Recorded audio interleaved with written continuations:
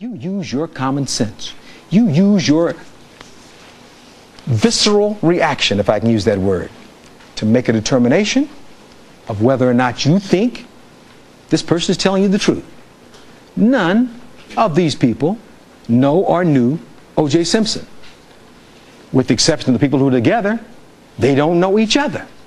They're witnesses available to both sides.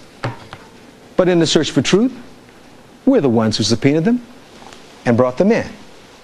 Let's look at Denise Pilnack. She tells you that she was at home with her friend Judy Thielander. She's across the street from 875 South Bundy. She's south and across the street. You'll recall that. She spoke of how eerily quiet. Remember those words? It was at about 10:24 p.m. when Thielander left her house. And she remembered that because she wanted to get Thielander out of there. She'd been there all day, and she wanted to use a computer or something to type some letters. Remember that? So she went outside on the porch with Thielander, as I recall, and Pilnack just didn't come to you and tell you that. Pilnack did something else. She, and I believe, Your Honor, that's Exhibit 1237. She showed us phone records. The phone record, Your Honor. She showed us that she got on the phone as soon as Pilnack left and called her mother, remember she said, in Gardena. And you look there on June 12th at 10:25 p.m. she made a call to Gardena. She was able to fix the exact time that her friend left. And she said to us something very interesting, that there was quiet when her friend left, and the quiet continued for at least another 10 minutes. So that would be 10:25 to 10:35 at the earliest. She says that at 10:35, it's the first time she heard dogs barking loudly that particular night. And so that she, as you will see along with Robert Heidstra, confirm each other. They don't necessarily know each other, but they confirm each other as to when this barking really began. Now, they weren't laying in bed and had been asleep like Eva Stein. They weren't like Miss Elsie Testert, who's across the street, who didn't really know what was happening. These are people who are either outside or in that area who can come in here and tell you why they remember these particular times. They were wide awake, up and about, outside, around the time when this barking took place. Then we call this man Robert Heidstra. You know, because it came out that Robert Heidstra had been talking to the prosecution. Remember what he said. Now, this is the man who's an interesting man who details cars. He's the man who is well known to the prosecution. Remember, he talked to Detective Payne almost right away during the investigations, to Payne. And he told Payne the same thing he told you during the course of this trial. Here's what he said. He says that he lives nearby, and he has these two elderly dogs, one of whom I recall was 14 years of age. And so these dogs walk kind of slowly. Remember that? He walks and he takes this route. Now, that graphic up there shows you the route he takes. Remember, he told you he left home a little bit late that particular Sunday evening. So 10:15 he leaves home, and he proceeds on this route. And you know he's in that alleyway that runs parallel with Bundy. And he knows this neighborhood. He's been doing this for more than 14 years. He knows not only the neighborhood, he knows the dogs, he knows their barks, he knows the gates, he knows when they clank, he knows all of that. And isn't it an interesting situation? Wouldn't you have thought that of all the witnesses in this trial, in this journey toward justice, this is the only witness who ever heard any voices? But they didn't call him. You know why? Because it doesn't fit in their timeline, as you're going to see. And so he tells you that, and you recall, he's directly opposite Miss Nicole Brown Simpson's condo in that alley when he hears what he believes is the Akita start barking. And that's at about 10:35 p.m.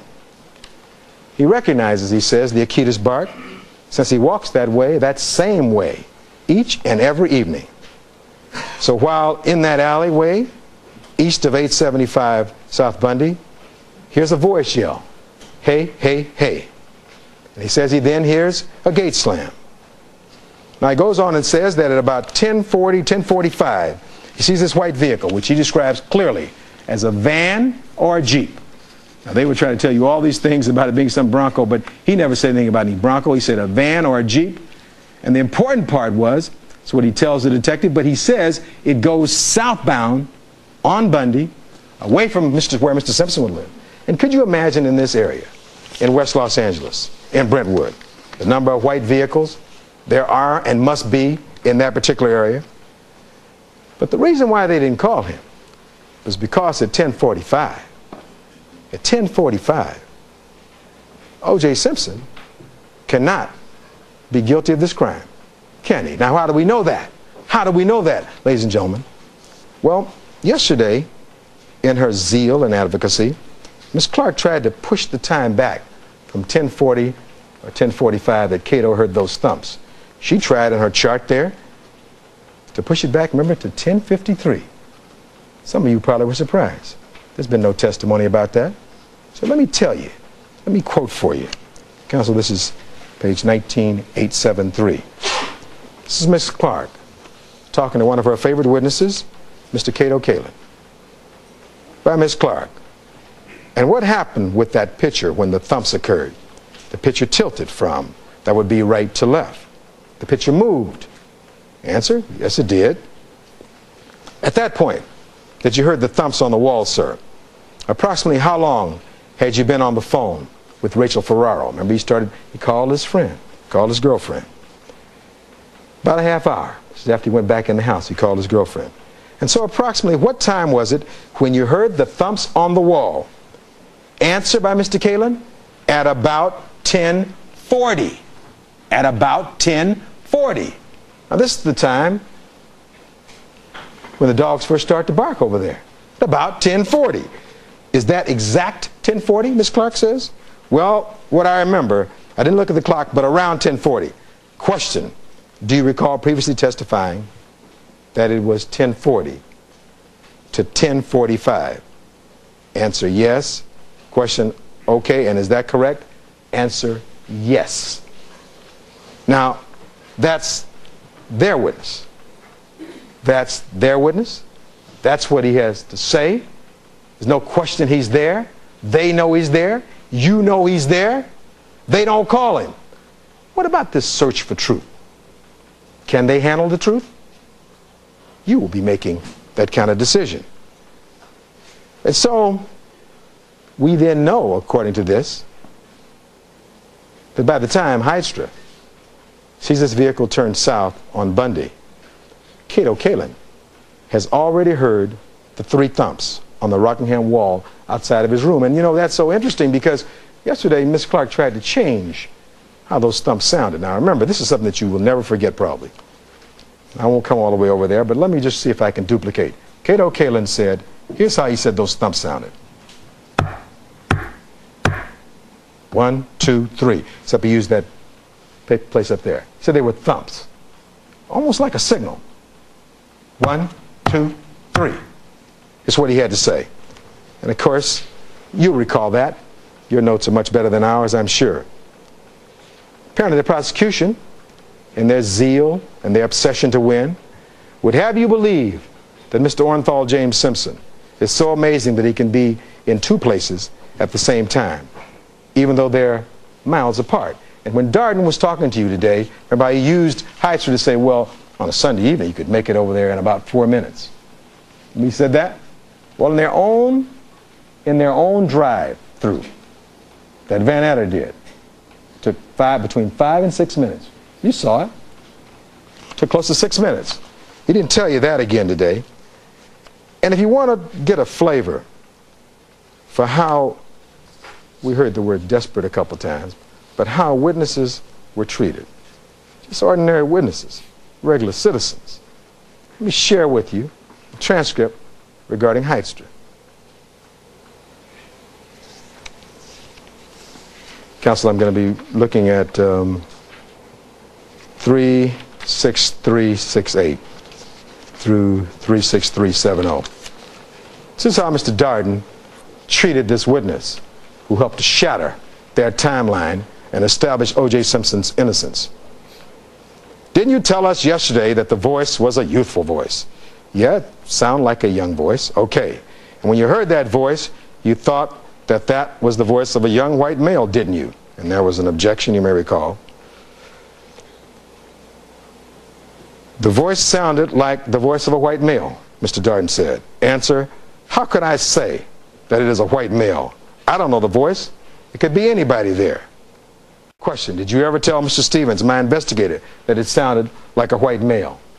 Answer, no. You never saw Mr. Stevens come in here and say that? Never said that? Answer, I don't recall that at all. I said it was a clear voice, but never what kind of white or brown or yellow. And then there was that second voice, correct? Right. And that second voice, that voice sounded deeper than the first voice, didn't it? Answer, a little bit, but I couldn't hardly hear it with the dogs, the commotion with two dogs there. It was very short. Did you ever tell anyone that the second voice was a deep voice? Answer was deep. It was deeper than the other one, than hey, hey, hey. Okay, and then we get to the question.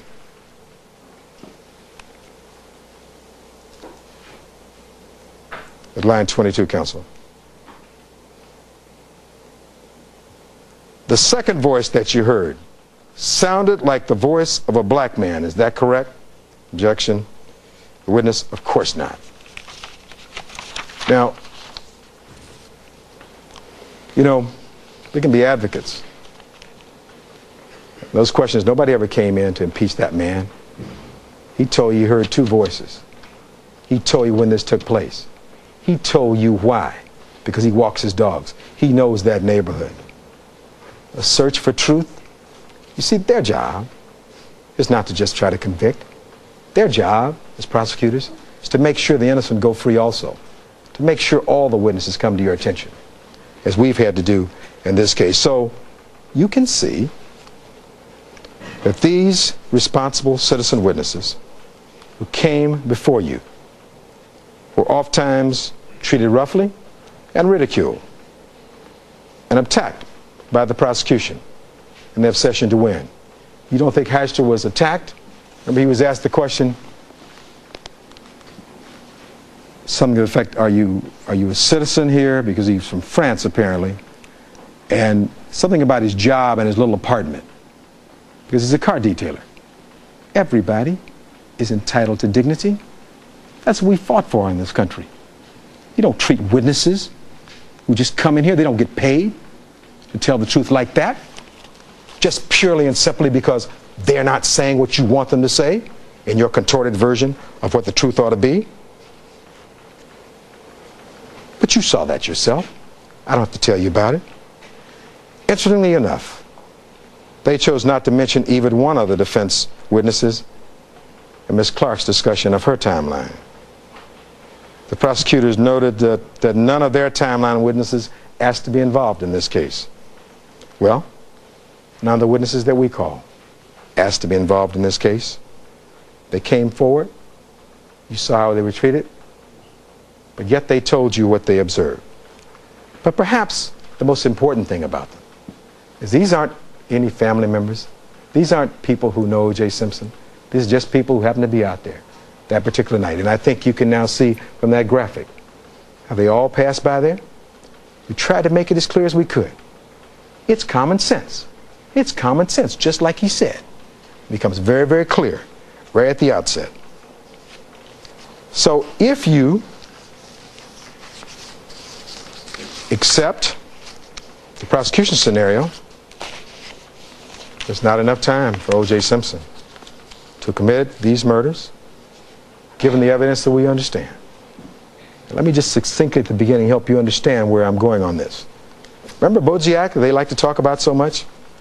When F. Lee Bailey cross-examined Bodziak the first time he was here, remember Bailey got him to say this remarkable thing about whoever left out that back gate turned and went back the other way. It's pretty interesting because I didn't see all those prints, but that's what he says. They went back to the scene. Remember that? That's what Bodziak said. Darden said this morning, the killer or killers that went that way, they weren't in any hurry. They went that way and then came back. You take that along with the fact that the credible evidence regarding this struggle is it took between 5 to 15 minutes. Now that's what Dr. Henry Lee, Dr. Michael Batten said. They not only told you that, they showed you why that was true. You know, while I'm about it, just to digress for just a moment, Mr. Darden talked this morning about calling witnesses and not calling witnesses. Isn't that interesting? Now, they're the prosecutors. They are the ones who have the burden. In the history of man runneth not to the contrary. Nobody around here can remember any time that the coroner who did the autopsy, the actual autopsies on these bodies, wasn't called by these prosecutors. Why do you think that was? They didn't call the coroner. They chose instead to call Dr. Lakshmanan, who came in here. They showed you what they thought about him. They talked about this man so badly. I mean, for 8 days, we heard Dr. Lakshmanan talk to you. They talk about length of time in this trial. Let me put that in perspective for you. For 8 days, Lakshmanan sat on that stand and went through direct examination by Brian Kilberg. Check your notes if you think I'm wrong about that. Bob Shapiro got up and took 3.5 hours and demolished him because at the end of the day, Lakshmanan told you this. Well, these were deaths that were caused by stab wounds. And the time of death was between 9 and 12. You remember all those discussions about big ticket items and big ticket items, and when you get back in the jury room, you'll have a lot of fun trying to figure out all those red and blue marks that they drew all over the corners. They spent 8 days trashing their own coroner, and they didn't call him. Now, why is that in this search for truth? They call somebody else who's not even there at the autopsies, who has the benefit of our experts, Michael Batten and Barbara Wolf, who point out to him the mistakes that Golden has made. He then runs in here and testifies about those mistakes that we had discovered. Remember, ladies and gentlemen, in this search for truth, our experts were in place right away. O.J. Simpson was paying for these experts to find the killer or killers. And you'll recall the evidence that Dr. Lee, Michael Batten, Barbara Wolf were offered to them at the beginning. So the idea is that from the beginning, there was this search for truth. So I mentioned that parenthetically at this point because I think it's important. We talk about not calling witnesses. In every murder case, it's basic that you got to call the coroner.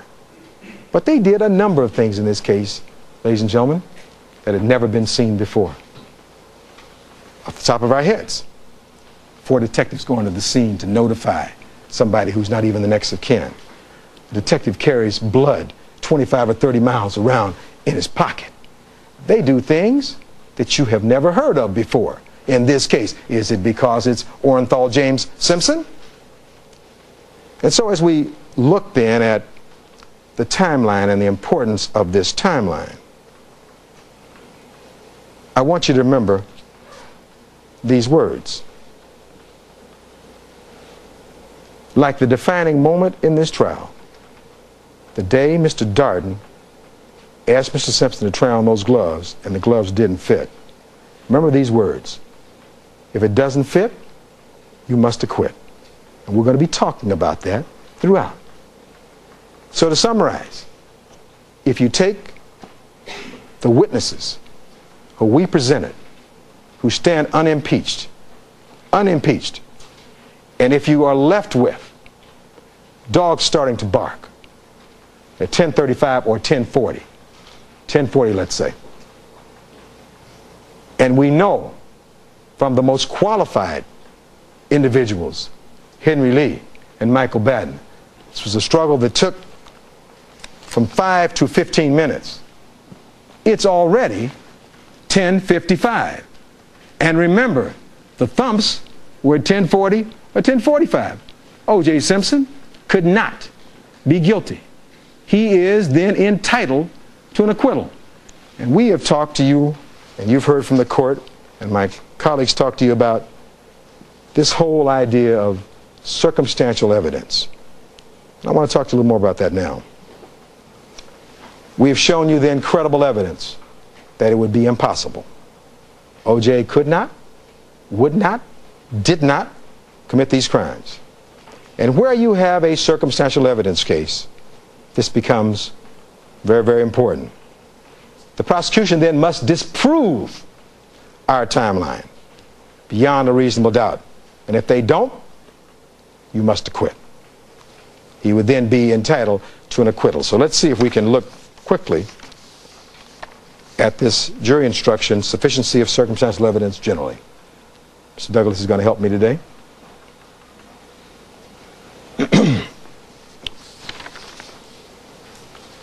Have just a second here. Certainly.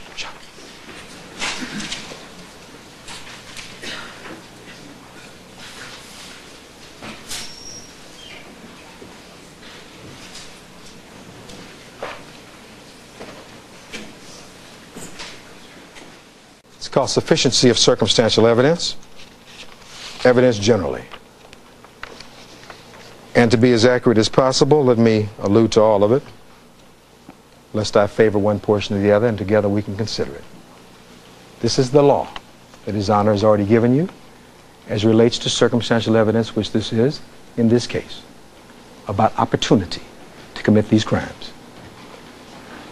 However, a finding of guilt as to any crime may not be based on circumstantial evidence unless the proved circumstances are not only, one, consistent with the theory that the defendant is guilty of the crime, but two, cannot be reconciled with any other rational conclusion. Further, each fact which is essential to complete a set of circumstances necessary to establish the defendant's guilt must be proved beyond a reasonable doubt. In other words, before an inference essential to establish guilt may be found to have been proved beyond a reasonable doubt, each fact or circumstance upon which such inference necessarily rests must be proved beyond a reasonable doubt. Also, if the circumstantial evidence as to any particular count, either one of these counts, is susceptible of two reasonable interpretations, one of which points to guilt, the other which points to innocence, you, as jurors, must adopt that interpretation which points to the defendant's innocence and reject that interpretation which points to his guilt. If, on the other hand, one interpretation of such evidence appears to you to be reasonable and the other interpretation to be unreasonable, you must accept the reasonable interpretation and reject the unreasonable. I put that up at this very moment because you've just seen the timeline, which is circumstantial evidence of O.J. Simpson's innocence because he couldn't have done the crime given this time.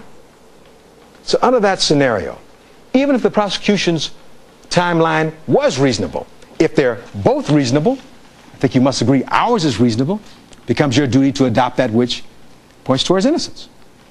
But even further, if theirs is unreasonable and ours is reasonable, he's still entitled to an acquittal. The only way they're entitled to conviction, if ours is unreasonable and theirs is reasonable. And I think you can see and understand that's not true, that shouldn't happen, that's not the facts of this case. So before I look at their timeline, let me just see if I can summarize what I believe the prosecution has tried to tell you about their theory in this case. And this is just kind of rough, but listening to them yesterday, they tried to tell you that an insanely jealous man stalks his ex-wife, stabs her and a male visitor in a murderous rage, leaves a trail of blood to his home, barely catches a plane for Chicago, in a rush to go there, leaves one glove at the murder scene and one glove behind his house. In the defense of this case, you have heard evidence about O.J. Simpson's great life. Not only did he have a great life, He had a great day that day. He's playing golf, comes back from being out of town all week long, comes back to go to his child's recital. He goes to that recital, prepares in the evening, gets something to eat, a hamburger. By the way, I have to stop at this point. I'm glad Miss Clark doesn't know this, but you know, if you've ever been to McDonald's, they don't like you to bring $100 bills in there. You know, you can't get $100 bills changed there generally. So some of these things about common sense, some people don't know. Beyond the evidence here. Well, all right, thank you. Use your common sense about fast food places. He then takes a shower, barely catches his plane in Chicago. Someone murders his wife and this male visitor for reasons unknown in this trial. Others seek to implicate him as the most obvious suspect. The investigation becomes a tragic combination of sloppy errors and cover-ups to try and achieve his conviction. Those are going to be pretty much the hypotheses that you've heard and will be hearing in this case.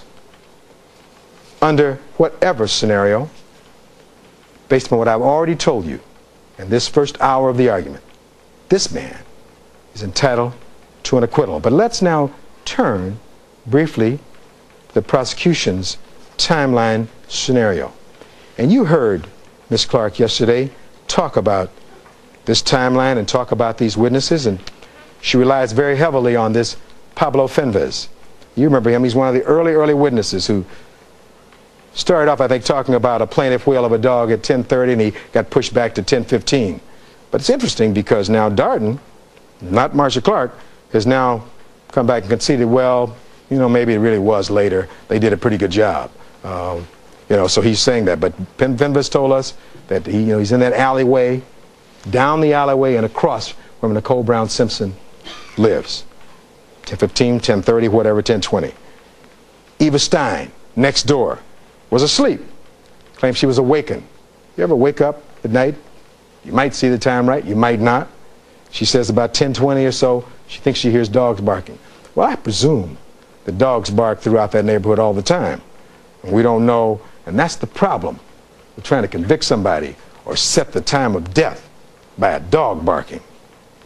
Louis Karpf, her boyfriend, comes home sometime after 10:20. And then, of course, Miss Elsie Tistert, the lady from across the street, doesn't know when or what was precisely when she heard the barks. Then there's Mark Storfer. And Mark Storfer is an interesting man because you remember he's the man who always set his watch 5 minutes fast, he says, presumably. He told us here in testimony, counsel 17190, says at 10:28 is when I looked at the TV, which was a couple of minutes after I'd gotten in the room. Right? Okay. And then he talks about, I looked out the window of our bedroom that faces North Bundy to see if I could see where that dog was or what was going on. It was pretty dark, and I couldn't see anything unusual, and I couldn't locate the dog. I also looked out the west-facing window of our bedroom to see if the dog was further over to the west. We faced the alley on the west side, and I could not see anything at that time either. Now, this witness becomes kind of important, doesn't he?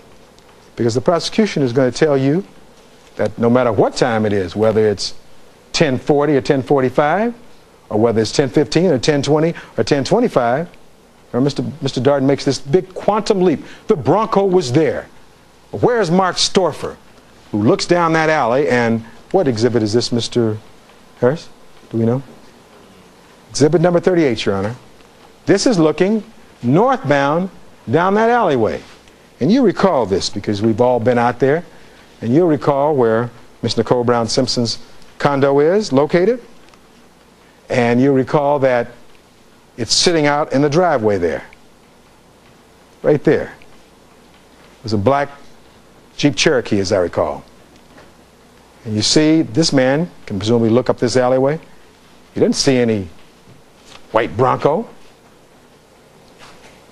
Nobody ever tells you about any white Bronco parked back there. Doesn't tell you about any car parked back there.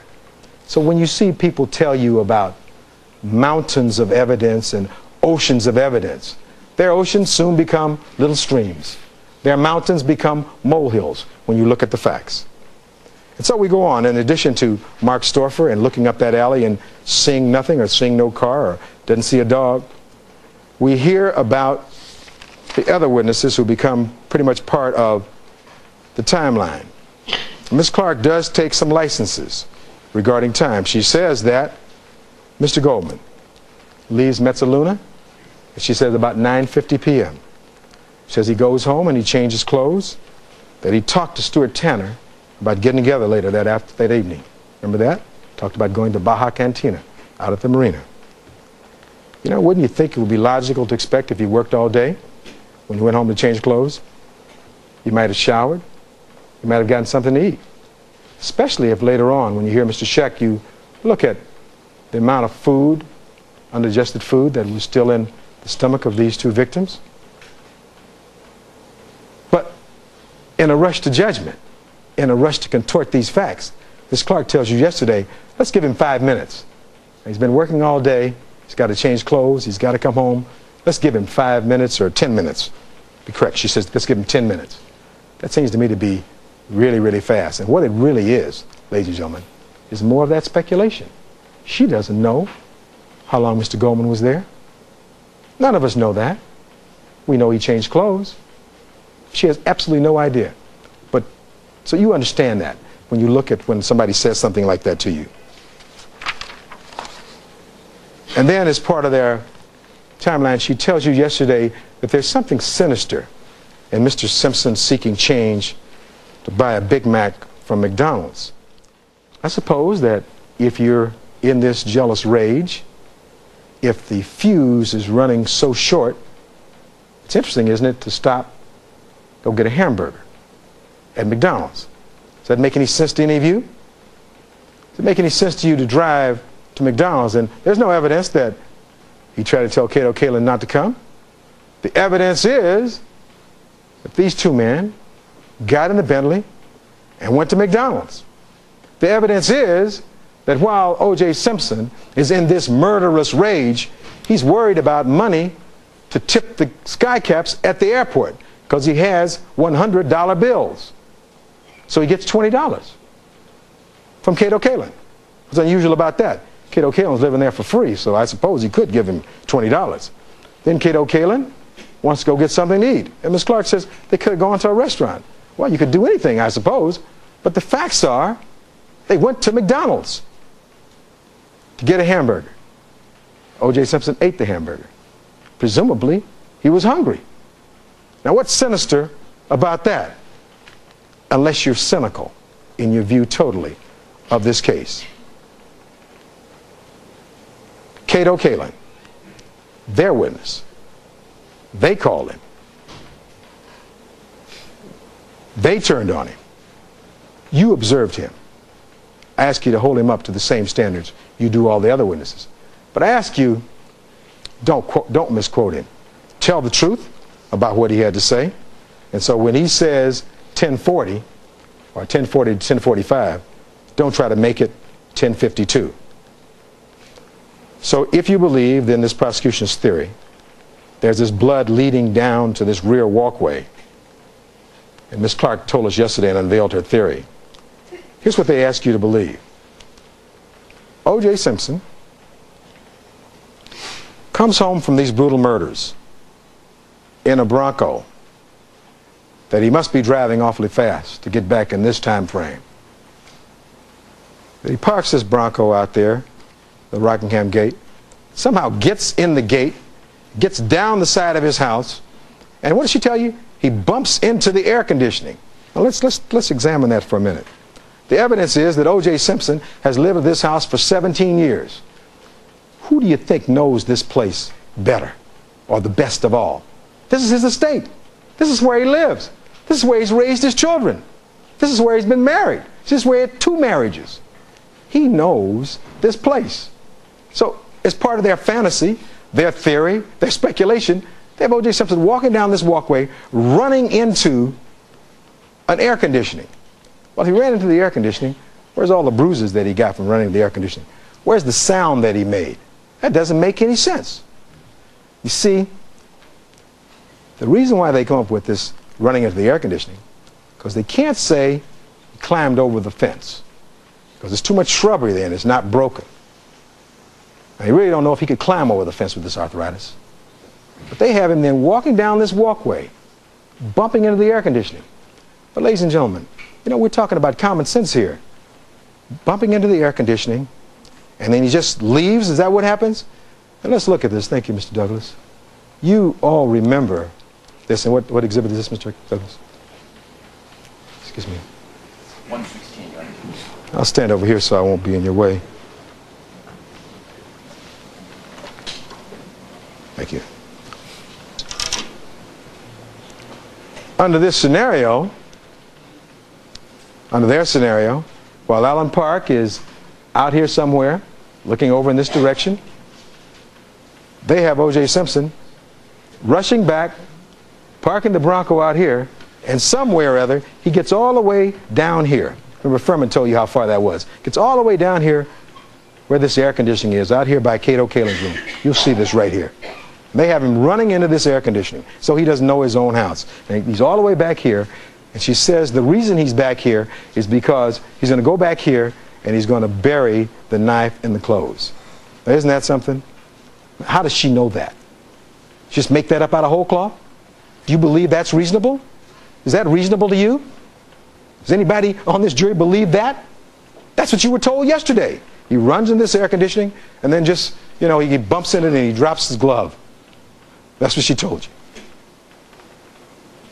Doesn't make any sense at all, does it, ladies and gentlemen? Doesn't make any sense at all. No sound from Cato Kalin. And then what kind of, you know, the sound has always been very confusing. Maybe not to you, but to me. When Cato Kalin goes, it's more like a signal than anything else. Come out here or whatever. But those are the facts of Cato Kalin and what happened. And that's her theory.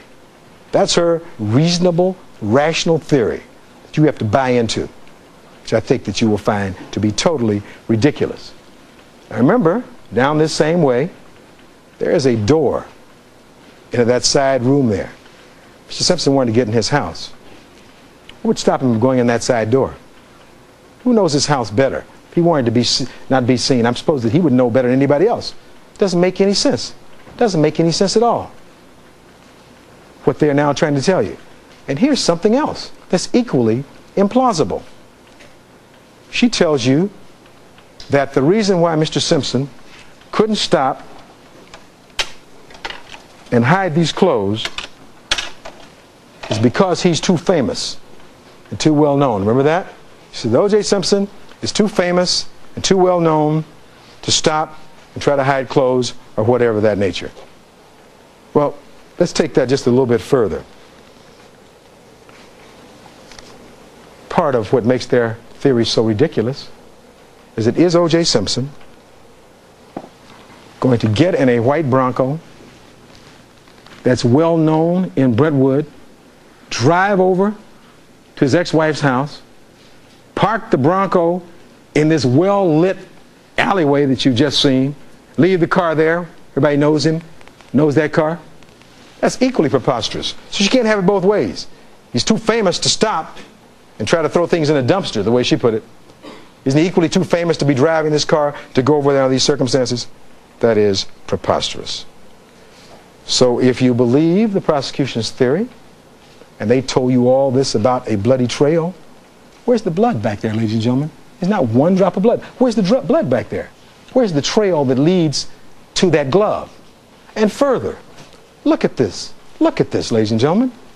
Not something I'm making up. You're seeing this with your own eyes. Look at the glove.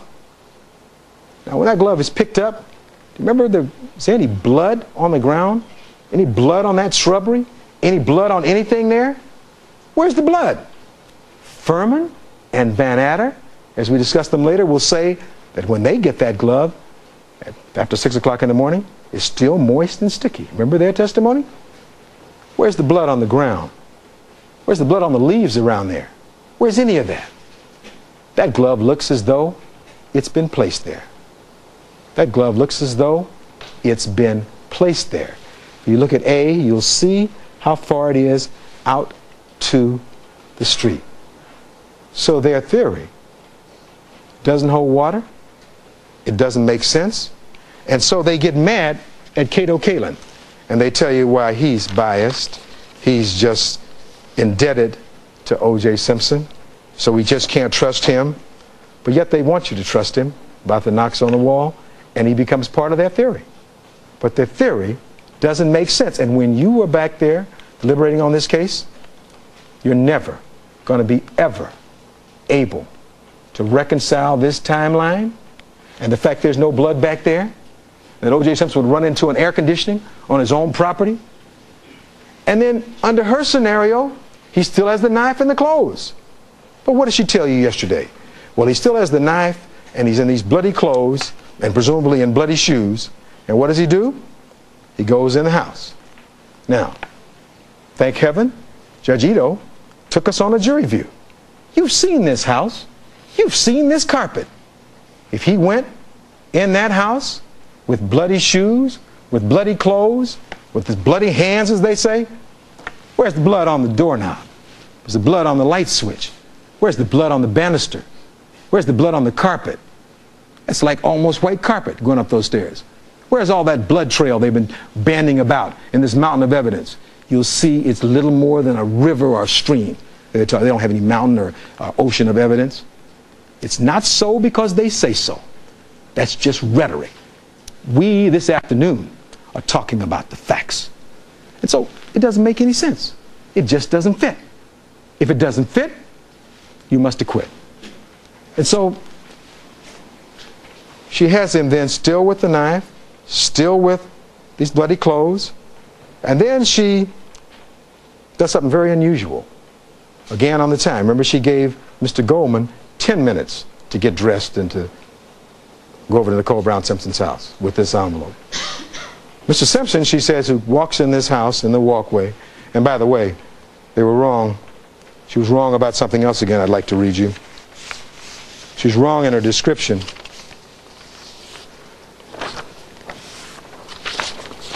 of Allen Park. I can locate it. Allen Park says he saw this figure in the walkway only. And so that we're clear about that, let me just read it to you. I don't have to just tell you what I think it is. I'm going to read it for you. 20571, counsel, line 17. Yes, I saw a figure come down, well, not come down, but I saw a figure come into the entranceway of the house, just about where the driveway starts. So a figure come into the entranceway of the house, just about where the driveway starts there. Do you see that right there, the driveway is? That's what he said. Yesterday, we're trying to put it all down here and have him come, because that was convenient to their theory. But that's not what the witness said. You look at the facts of this case and you'll see, not what they tell you.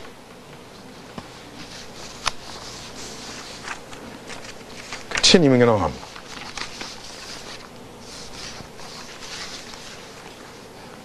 There is absolutely no evidence at all that Mr. Simpson ever tried to hide a knife or clothes or anything else on his property.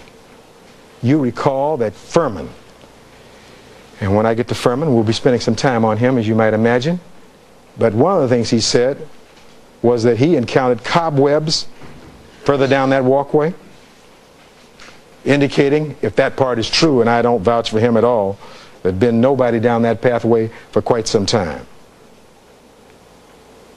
And so she talks about O.J. being very, very recognizable.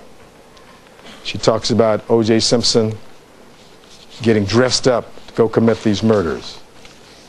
And just before we break for our break, I was thinking last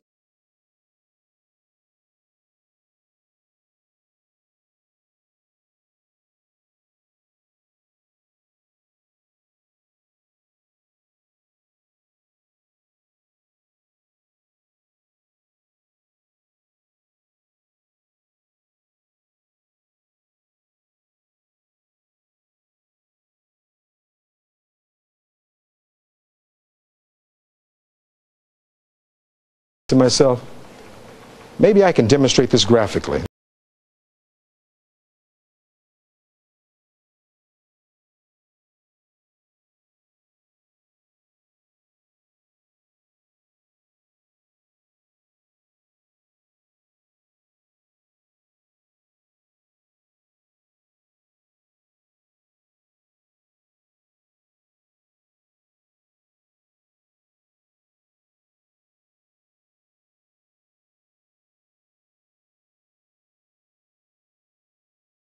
Good time, Your Honor.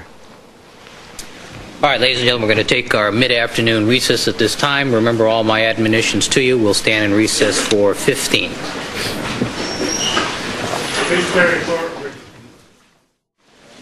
And Mr. Cochran, you may continue with your final argument. Thank you, Your Honor.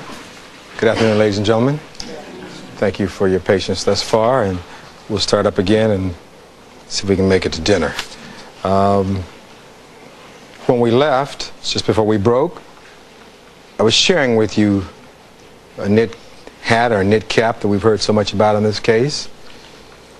And it reminded me that there was testimony early on that Detective Lang had refused basically to pick up a knit cap inside the Brown residence that was shown to him, I think, by some of the lawyers and one of the investigators on that date, because these are fairly common.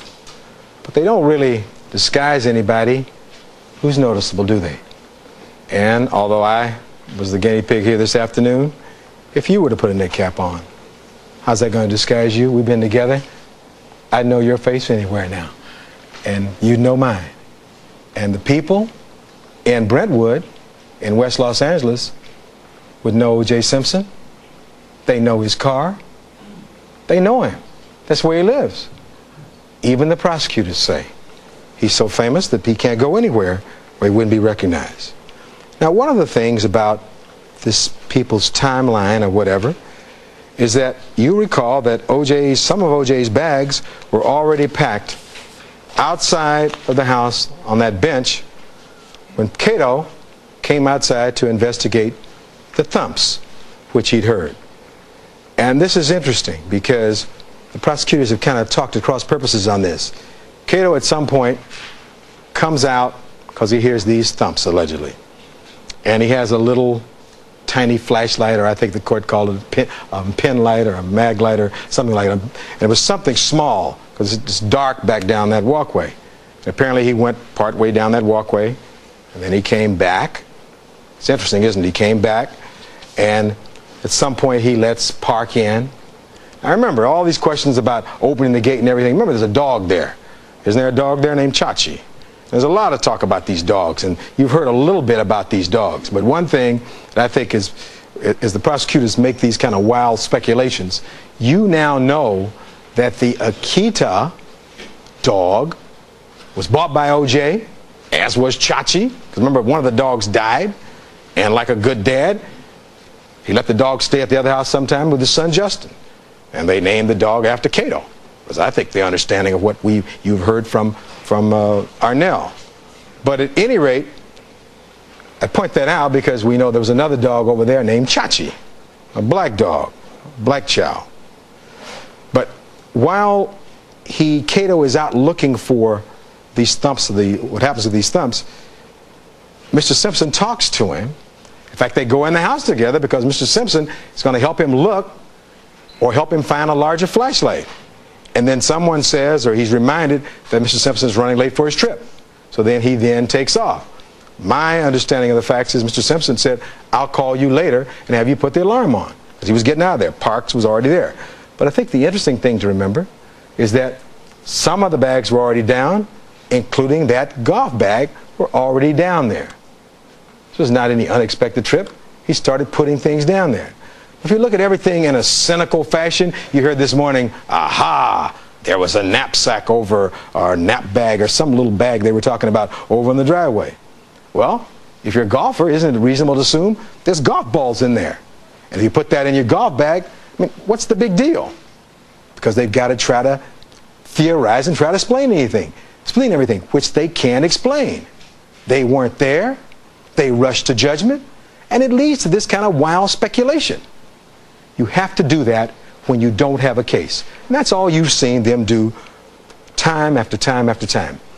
With regard to that walkway, lest I be totally clear to you, if O.J. Simpson had been the one for whatever reason to walk into that air conditioning, where's the hair and trace? Where's the fiber? Where's the blood? They want to tell you about his hands, fingers bleeding in 1 minute, then it stops bleeding. In Miss Clark's scenario, he bleeds, it coagulates, stops bleeding, then it starts bleeding again. Because that's convenient for her theory. You know, as I listened to both of them, I wanted to call them Dr. Clark, because Dr. Clark told you, well, gee, look at that blood drop. That cut wasn't big enough for that blood drop. She's not any doctor. How does she know that? Dr. Darden, for the love and the forlorn. He knows everything about relationships. He just speculates on and on and on. He's got this great, vivid imagination. The only thing is, this is real life. This isn't anything from Murder, She Wrote. If they tried to sell this story to Murder, She Wrote, they'd send it back and said, that's unbelievable. You're going to see that as we tie it together. But it's nice to have vivid imaginations, but not in this courtroom. Because here, you are searching for truth on this journey for justice. So we know that Cato had some concerns. He was looking around. We know that at some point, Mr. Simpson comes down the stairs carrying the Louis Vuitton bag or whatever, and then Mr. Simpson leaves about 11:02 for the airport. I think that's pretty clear based upon the evidence. And you'll recall that Ms. Clark again gives Mr. Simpson 5 minutes to rush in. According to her theory, he rushes in, changes clothes, disposes of all these clothes, showers, packs, does everything, and comes downstairs and says, composes himself. Now, can you imagine that? I mean, who do they think they're talking to? In 5 minutes, he does all these things. And then they tell you that, you know, under this post-homicidal way you act, you get yourself all composed and you just do this. This is preposterous. They're not experts. They can't testify. Those are just their wildest, rankest theories. You use your common sense when they tell you things like that. O.J. Simpson was O.J. Simpson, the way he always appeared by the people who knew him and talked to him. We'll talk more about that when we talk about demeanor. But the reason they can't explain his demeanor and the way he acted like he always acted, they then talk about, well, you can't tell who's a murderer. I mean, those are all real convenient words, aren't they? But they fly in the face of reasonable activity by a reasonable man on that particular night. So there's Allen Park. O.J. Simpson comes down within 5 minutes of the time they believe he goes upstairs. No time to dispose of bloody clothes. What about blood on the carpet? What about dirt on this white carpet? How does he shower? How does he get dressed? I mean, it doesn't make any sense at all, does it? Park himself says the golf bag was already packed and ready to go when he pulled into the driveway. And Miss Clark went to great trouble to tell you how credible she thought Mr. Park was and how he tried to lay everything out. And I think, by and large, we agree with that. But I think if you're going to quote Mr. Park, you ought to quote him accurately and not attempt to mislead or whatever. And so what I did was I went back to the transcript again, where Ms. Clark told you and showed you that photograph yesterday about whether or not Mr. Park saw or was looking at the Bronco or looking for the Bronco on the night of June 12th. Remember that?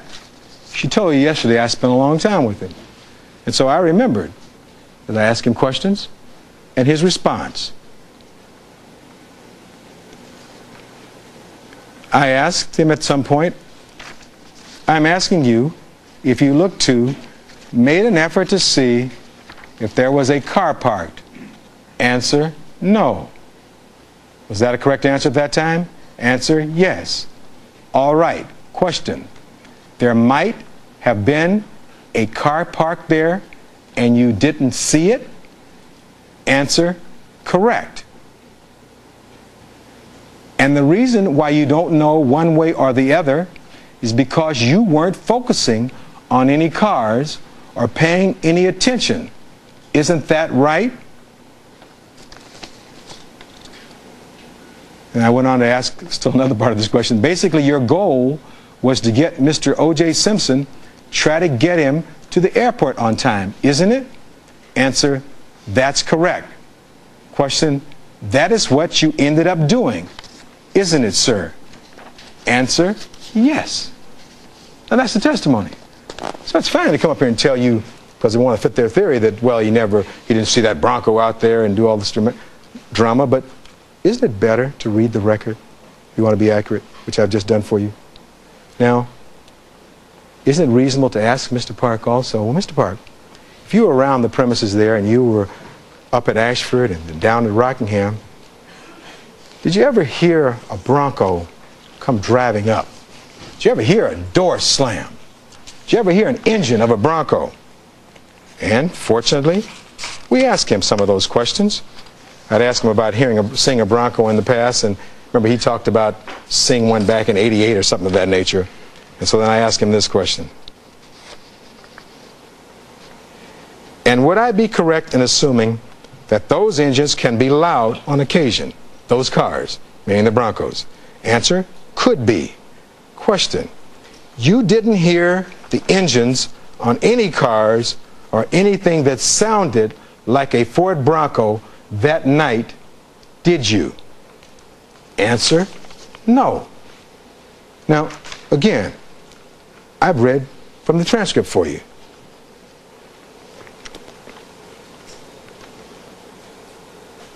I previously read to you about where Mr. Park said he saw Mr. Simpson in the entranceway of the house. We'll put that aside. So we know that Mr. O.J. Simpson was preparing to leave for this trip that had been long planned. And when we summarize then the two timelines, it seems to me that their timeline is not even reasonable. It doesn't make any sense. It's a much less credible version than the testimony you've heard from our witnesses. Their version does in no way disprove the defense timeline. We don't have to even put that forward, but we did.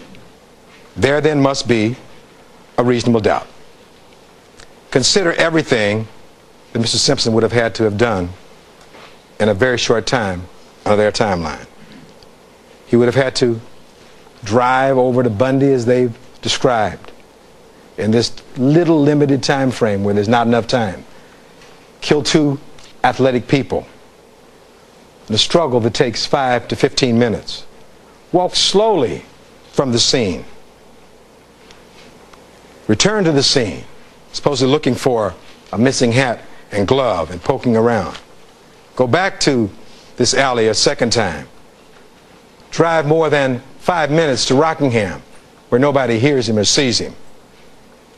Either stop along the way to hide these bloody clothes and knives, etc., or take them in the house with him, where they're still hoisted by their own petard, because there's no blood, there's no trace, there's no nothing. So that's why the prosecution has had to try and push back their timeline. Even to today, they're still pushing it back, because it doesn't make any sense, it doesn't fit. That's why they abandoned Ellen Aronson, why they abandoned Dan Mandel, why they didn't want to call Denise Pilnack, why they didn't want to call Robert Hydestra.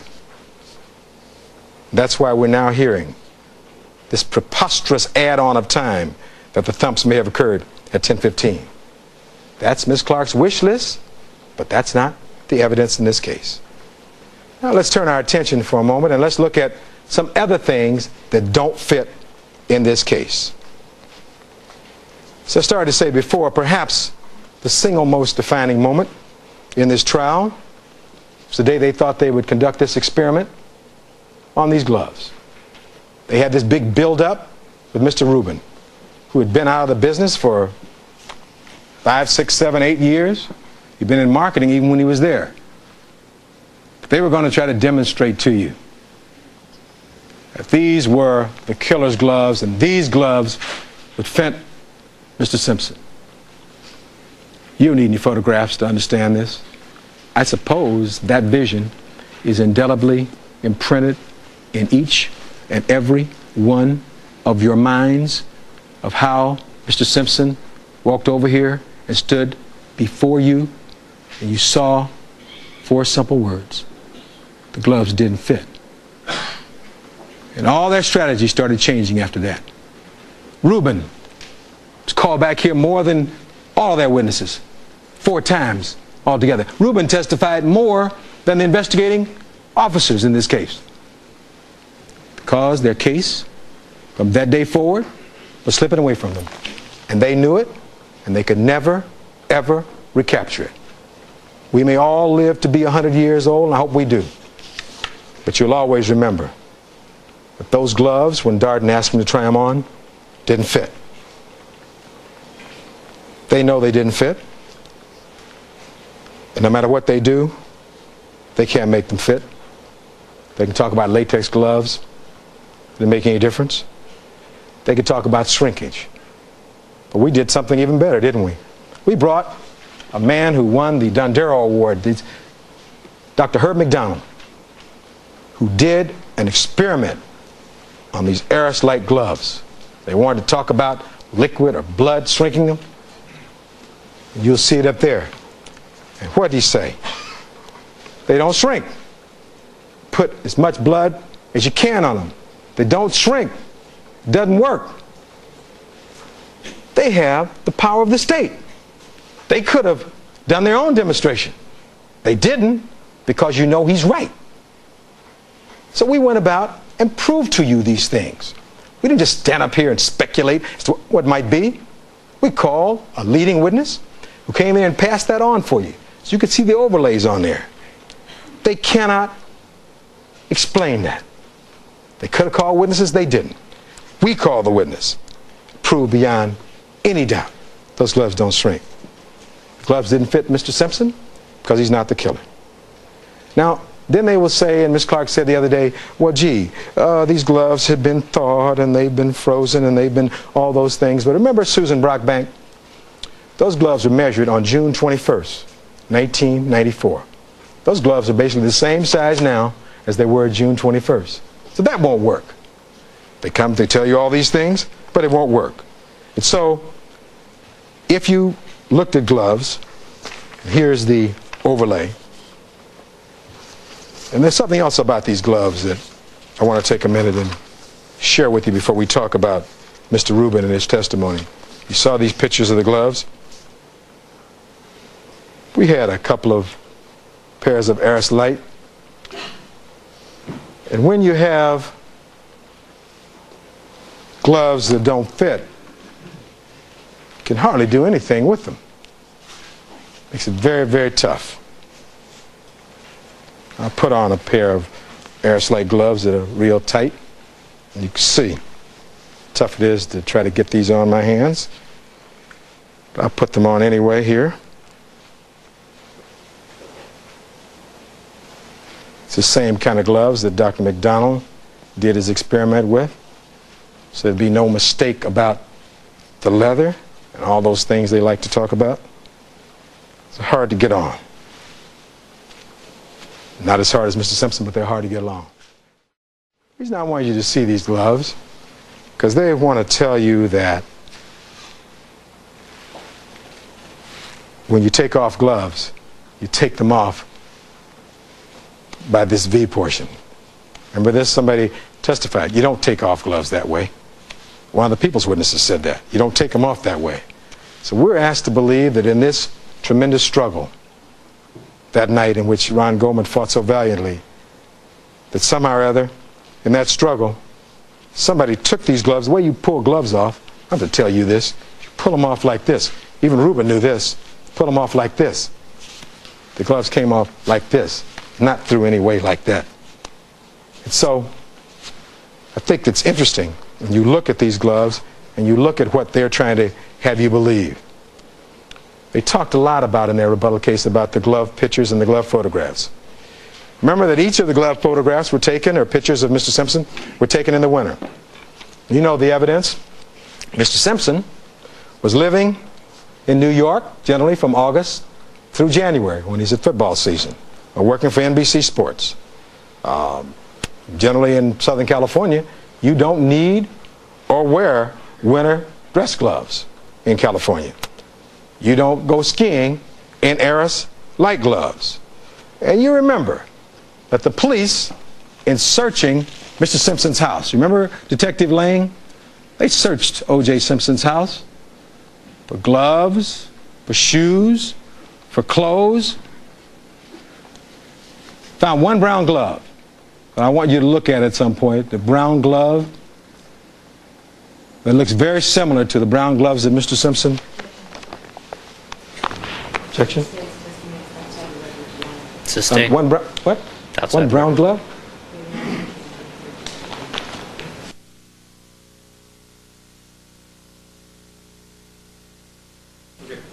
This glove was picked up on June 28th. But what I was saying was, this glove came out of Simpson's house. And I ask you to look at this glove. You'll have this back in the jury room. Look at it compared to some of the gloves he wore that day, on the photographs. There were no Aris-like gloves in O.J. Simpson's house. That's the point. They took this one glove on June 28th. That's the point. And the point is, quite simply, Richard Rubin. Let's put him in perspective. Bob Blazer questioned him. On his fourth trip here, we discovered a letter that he'd sent to the prosecution. This man had become a soldier in the prosecution's army. Wrote him a letter saying he wanted to come to their victory party. The problem with that letter was he wrote the letter before we'd ever had a chance to put on our case. That solidifies the rush to judgment, doesn't it? Because in America, you have a right to wait until you hear all the evidence. That's what makes this country great. People are not making up their minds at the beginning. You don't decide a baseball game or a football game at halftime. You wait until the end. That's what this judge tells you every day. Keep an open mind. You've heard everything. But Rubin wasn't going to do that. He was getting ready for the victory party. In his own letter that he wrote to them, and he asked further, send me your cards. I want Mr. Hodgman's card and Miss Clark's card. He's going to build a memorial to himself on his wall. The number of times he'd come out here. You talk about people who want to be involved in this case, you stack him up to those other people who didn't want to be here. Richard Rubin is one of those people, and it goes to his bias. It goes to his interest. I'm telling you the facts. We told you about this letter. You've got to deal with that if you're going to be fair and impartial in this case. And then, as with all the prosecution's evidence, they're going to tell you that something is not like what it seems. They take a Bloomingdale's receipt in which there's no size or color or anything else on this receipt. And I find this particularly interesting because it's part and parcel of the prosecution's case, isn't it? The way they've done things in this case. Now, this is this famous purchase in December of 1990, wasn't it? The lot number or the style number is 70268. That's what it says. It doesn't say anything about 70263. It's two items. It says $77. It's $77 is what it says for those two items. It doesn't say anything about $55. It says $77. And it doesn't say anything about color or size or anything of that nature. It doesn't say anything about any mufflers. But yet you've been treated and told, oh, these had to be Aris-like gloves. That looks like a computer-generated receipt.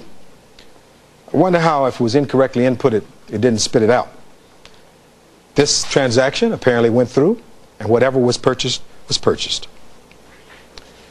The point is, it's part of, again, the weakness of the prosecution's case in telling you one thing and the record shows something else. You don't have any receipt anywhere when you get back there that says anything about any 70263. You don't have one witness who ever says that Nicole Brown Simpson bought any Aris lights and gave them to O.J. Simpson. There is no such witness because it didn't happen. And the rest of it is speculation and theory on their part. Cynical speculation, I might add, to try to rush to judgment and win at any cost. Now, you heard during Mr. Darden's effective argument last night a lot of statements. And just before I get to that part, let me say a couple other things about Mr. Rubin. Might be appropriate. Remember, Mr. Rubin's an interesting witness.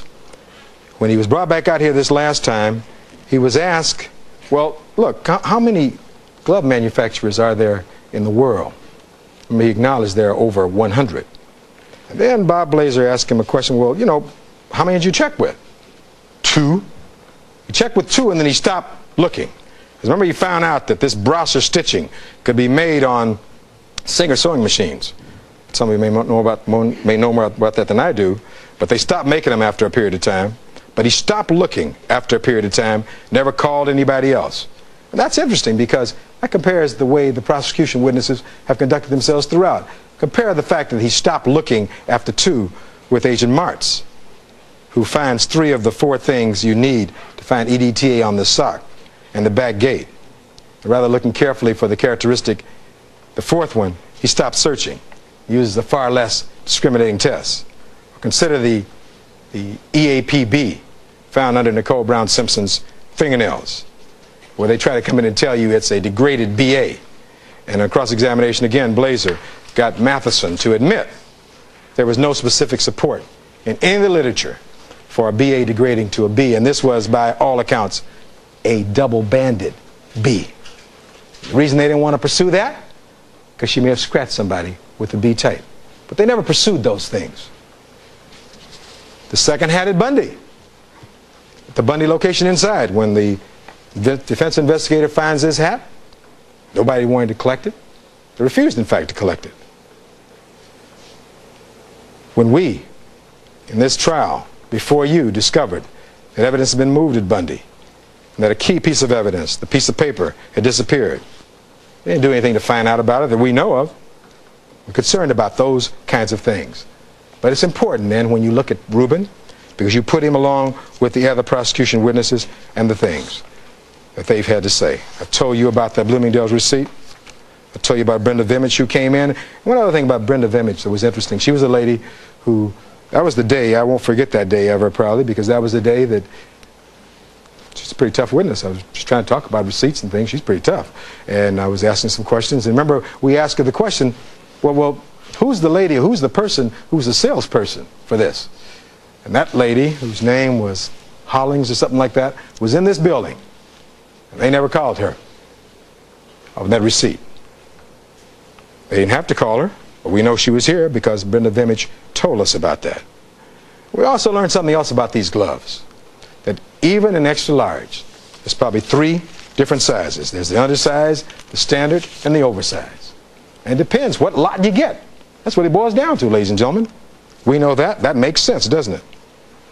And so when you look at everything regarding these gloves, by the way, the lady's name was Helena Phipps, P-H-I-P-P-S. She was in the courthouse and, of course, was never called by the prosecution. She was the actual sales clerk.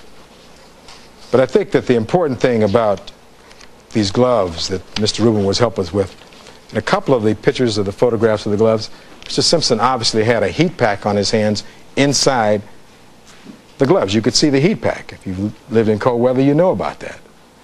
And try though they will about shrinking, and they're going to show you, gee, it's raining out there, and it's doing all those things. Isn't that preposterous? About they'll do anything to try to contort and distort the facts. Try to get away from that tactical mistake, showing you the gloves didn't fit. So spend all this time on that, and the gloves still don't fit. Rubin can't help you. Rubin is biased. Can't find those gloves because O.J. Simpson never had those gloves. For them to say otherwise is rank speculation. Now this is interesting because Mr. Darden started off by saying, well, you know, we're going to put together this other piece. It's not really one of the elements of the crime of murder, motive, but we're going to talk to you about motive now. We're going to tell you and convince you about the motive in this case. And then he spent a long time trying to do that. And as I said, he did a fine job in trying to address the facts and conjure up a lot of emotion. But you notice how at the end he kind of petered out of steam there, and I'm sure he got tired, but petered out because this fuse he kept talking about kept going out. It never blew up, it never exploded. There was no triggering mechanism. There was nothing that would lead you to that. It was a nice analogy. It was almost like that baby analogy of the baby justice in the house of fire. You don't have to go through any house of fire. You just have to keep your eyes on the prize. And the prize is justice. It's a city called justice, and it's a journey that you're leading toward. That's all you got to do. And so this is what this is all about. It's evidence of other crimes. The court, Mr. Darden kind of looked at this and said, oh, Judge, well, whatever, limited purpose. But let's talk about the limited purpose for which all of his argument was about. When they talk about this evidence of other crimes, such evidence was received, excuse me, sir, and may be considered by you only for the limited purpose of determining if it tends to show a characteristic method or plan or scheme about identity or motive. For the limited purpose for which you may consider such evidence, you must weigh it in the same manner as you do all other evidence in the case. You are not permitted to consider such evidence for any other purpose.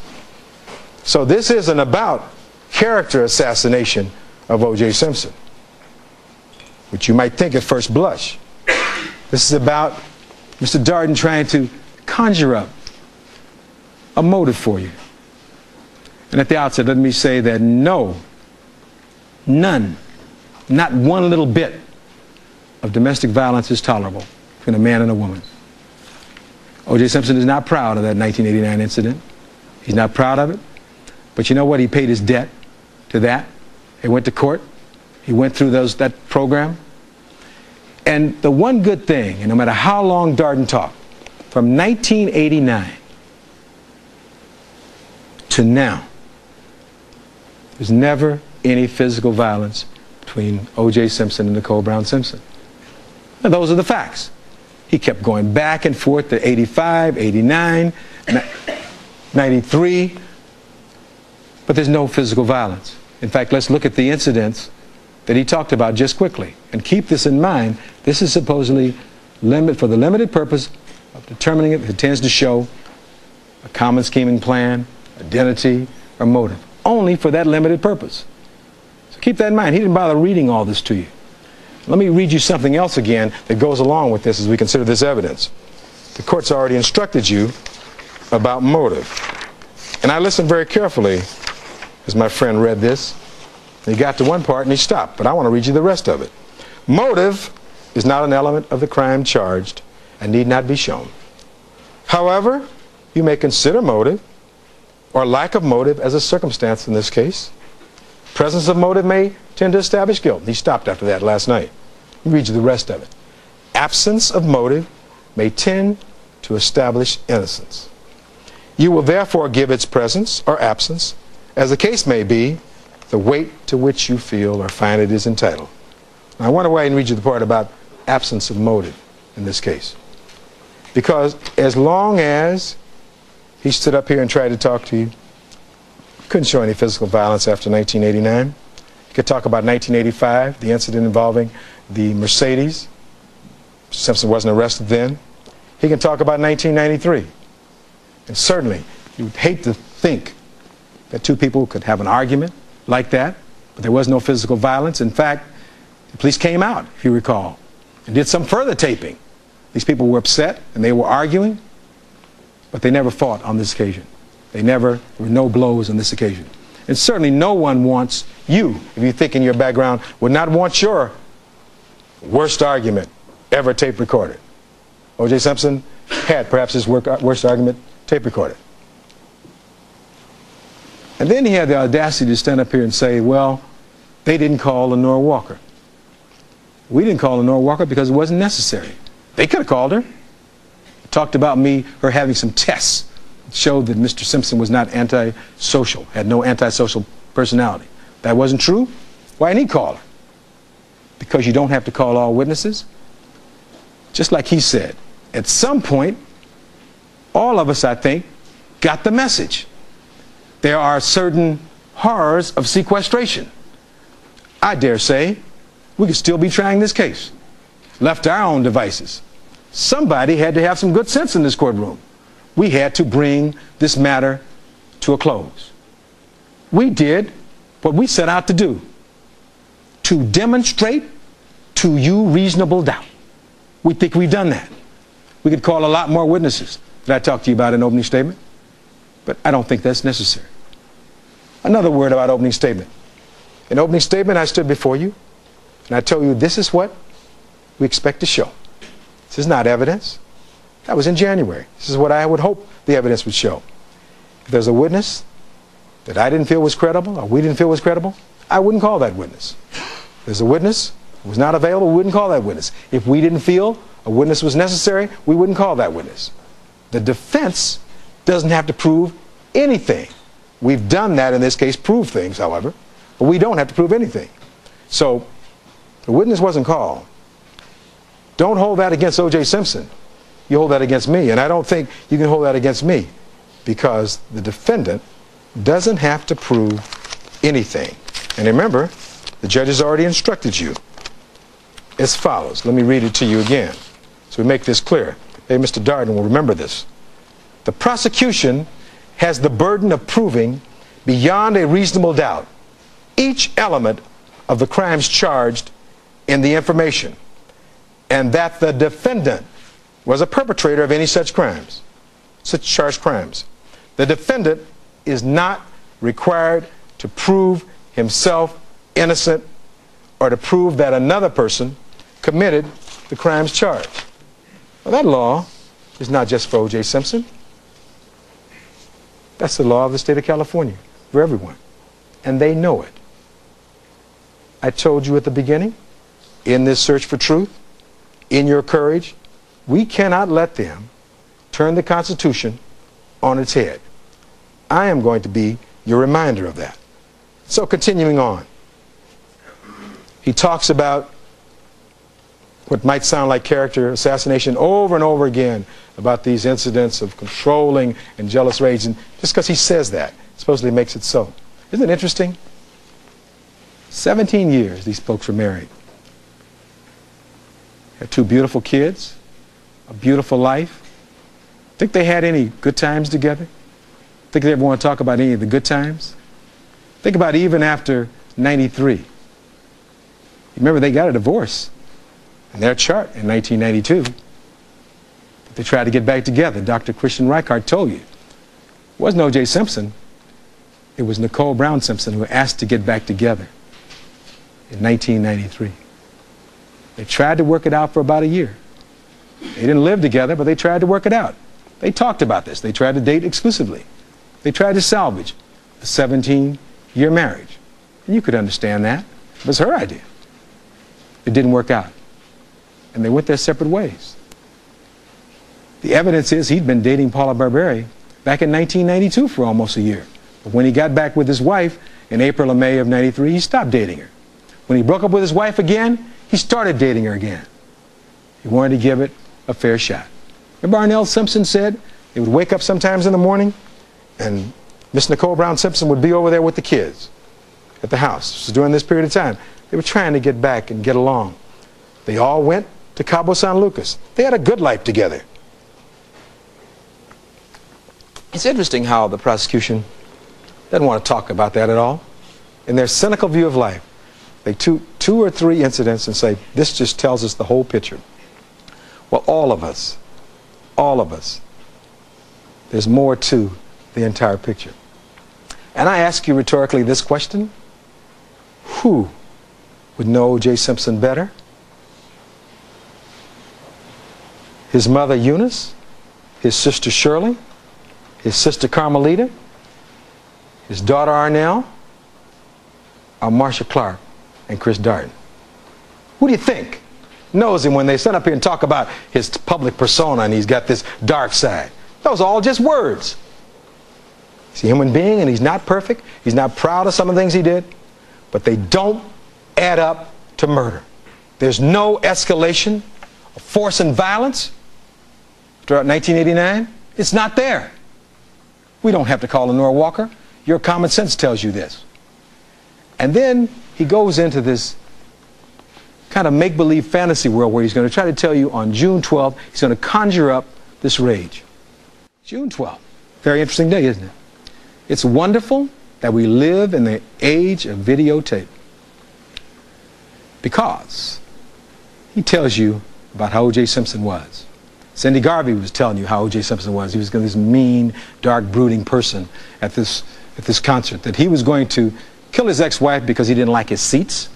I guess that was what it was about, that he didn't like his seats or because he didn't invite her to dinner. I mean, can you imagine that? That's how silly what they're talking about is in this case as he tries to play out this drama. But let me show you. Rather than talk, a picture is worth 1,000 words. So let me show you this video. You watch this video for a moment and we'll talk about it. This is for Chris Darden.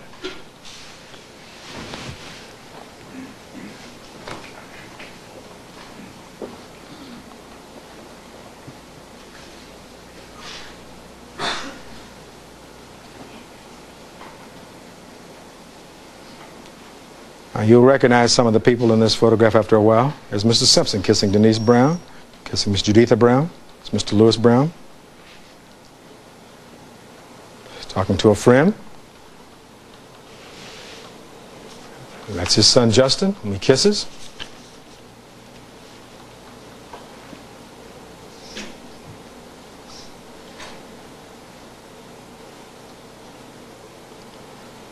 Smiling and happily waving. Mr. Brown's happy. Laughing, falling down, laughing again, bending over laughing. Now you see that. You see that with your own eyes. You'll have that back in that jury room. Now, how does that comport with this tortured, twisted reasoning that he was angry in some kind of a jealous rage? Well, he's in a jealous rage like that to you? Your eyes aren't lying to you when you see that. Thank heaven we have videotape. I didn't tell you about that in the opening statement. You think that's pretty compelling? Thank heaven we have that. And we know in this city how important videotapes can be when people don't want to believe things, even when they see it on videotapes. And you saw that yourself. So when you're back there, somebody tries to tell you there was some kind of jealous rage on June 12th. Look at O.J. Simpson interacting with the Brown family and everyone else. Doesn't fit, doesn't make any sense. He isn't brooding, he's not angry, he kisses these family members, he's laughing and joking, he's playing with his son Justin. Those are the facts, not what I made up. These are items that don't fit. And if you want to go a little bit further, let's talk about what we know about him that evening. That video is what, about 6 o'clock in the evening? Let's start at 6 o'clock on June 12th. We know he had a good day that day. He had a good week. We'll talk about part of the week in demeanor, but let's just talk about that part of the evening. 6 o'clock, he's at that recital. You know, you go to a recital because you're proud of your child. You know, and if these recitals, and you all can think back, and those of you who don't have kids will live for this day, you know, these programs are long. Your child is like 33 or 34th on the program. You love everybody else's child, but sometimes you don't want to sit there during the whole thing, you know. We're told some stuff about he moved a chair around. You ever been in an auditorium where you can move chairs around? Most auditorium seats are like those. You can't move those seats around. This is preposterous. Mr. Darden wasn't in that auditorium. And even after that video, like any proud papa, you know what O.J. Simpson did? Took a picture, a photograph, with his daughter. Let's look at this photograph for a minute. You want to see how he looks while he's in this murderous rage, while this fuse is going on that Darden talks about? Where's the fuse now, Mr. Darden? Where's the fuse? Look at that look on his face. Like any proud papa, he's proud of that little girl. And who wouldn't be proud of her? This is post the dance recital. She has the flowers. Apparently he went out and bought for her. He's standing there with her. The photograph's taken. There's no way of knowing. He would have no way of knowing that would be important.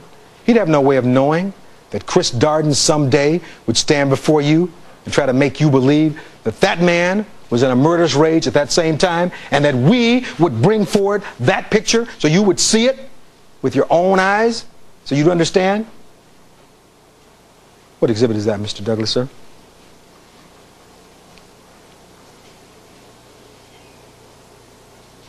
Look on the back of it. Oh, it's a smaller one. Okay. We'll get that for you, Your Honor. So thank heaven again for the visual. A photograph is worth 1,000 words. So he could speak 1,000 words, and I could show you one photograph.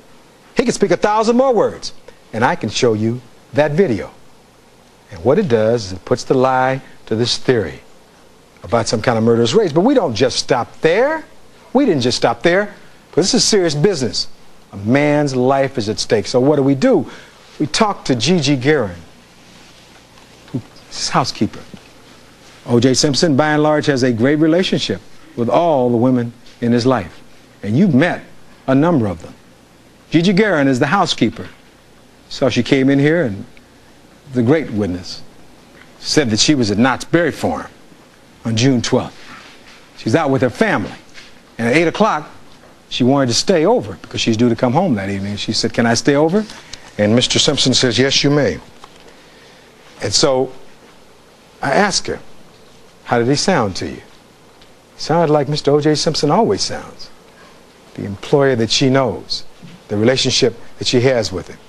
You saw her. You observed her. You saw her go through cross-examination. She seemed believable to you? 8 o'clock? I think so. I think you'll find so.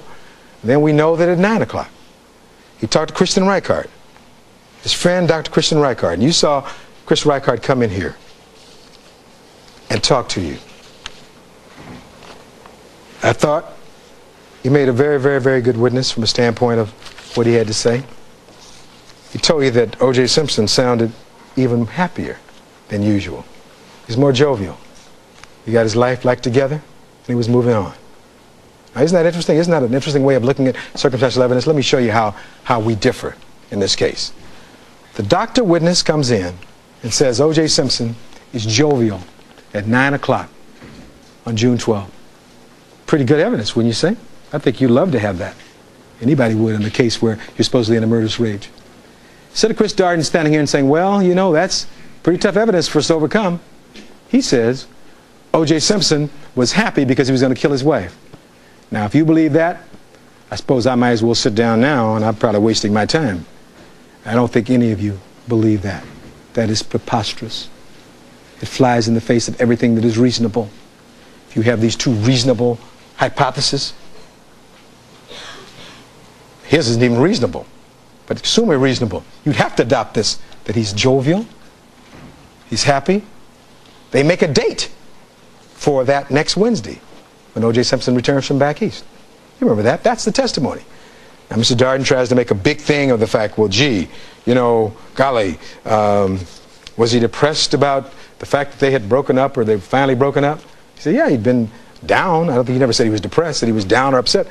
And who wouldn't be? Remember the last questions I asked?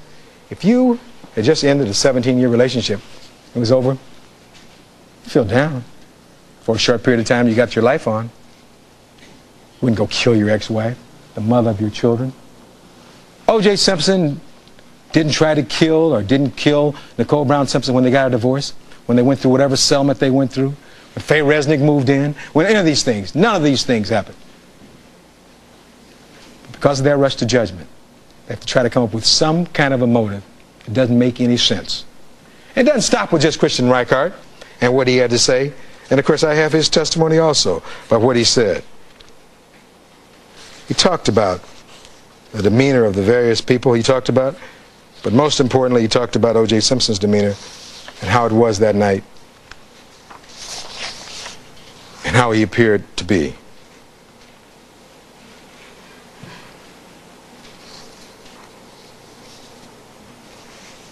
Let me just read you this part here.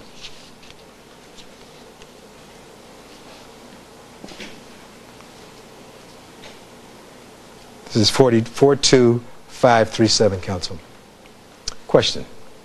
Now, with regard to the statement about whether or not you talked about Miss Nicole Brown Simpson, that was not the thrust of any of that conversation, was it? Answer, not at all. She wasn't on his mind. This time he's talking about getting ready to go to McDonald's. In fact, do you recall that Mr. Simpson had said that to you, that he was out of the loop, that he was glad to be out of the loop, that he'd gotten his life together with his new lady? Remember him telling you that? Answer, that's correct. And who was that new lady Answer, Paula Barbieri. Let me just take a moment about Paula Barbieri.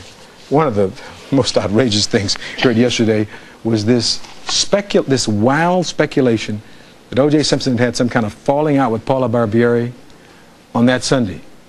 Where is the evidence of that? I mean, that's preposterous. The evidence is quite to the contrary. Remember when O.J. Simpson came back into town on Friday? First person who met him and they spent the evening together was Paula Barbieri. And it was interesting because I was having trouble hearing her. She said, I stayed at the house till one of you reminded me, she said, till I went to the prayer meeting. That's where she left. They'd been together that day. And then on the very next day, they went to this dinner in support of Israel. And I guess Mr. Douglas can show us that. This is that dinner. I guess he's really working up that murderous rage that day with those little ladies that he's with. They seem to be really happy to be taking a picture with him. Had no idea we'd ever have to use this to counterbalance this specious, cynical, speculative theory that he's had some kind of a time fuse. But that photograph, again, demonstrates that.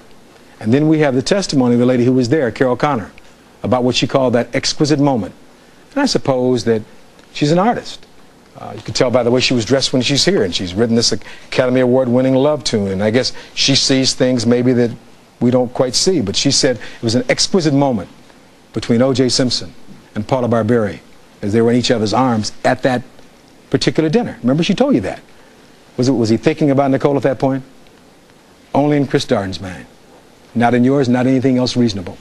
And so you have, again, these photographs and these word pictures, which I think amply destroys this. So he continues on about Paula Barbieri. He says, you knew about Paula Barbieri, isn't that correct? Yes, I did.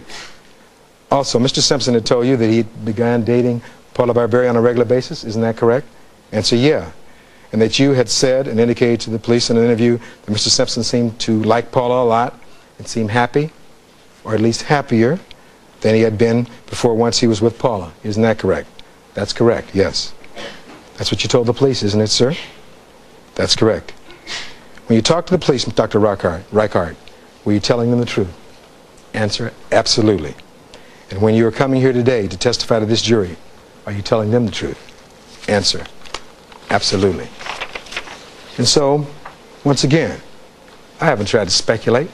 I've read to you what the witness said. Now what about this thing that Darden keeps talking about that he knows isn't so, that the police have been out there 8 times on so-called domestic discord cases. They told you that a whole bunch of times. And this is why you have to look with some suspicion at what the prosecutors tell you in this case. You remember Officer Farrell? The officer who was a sergeant, I believe, who after the '89 incident went back to the station to try and check and see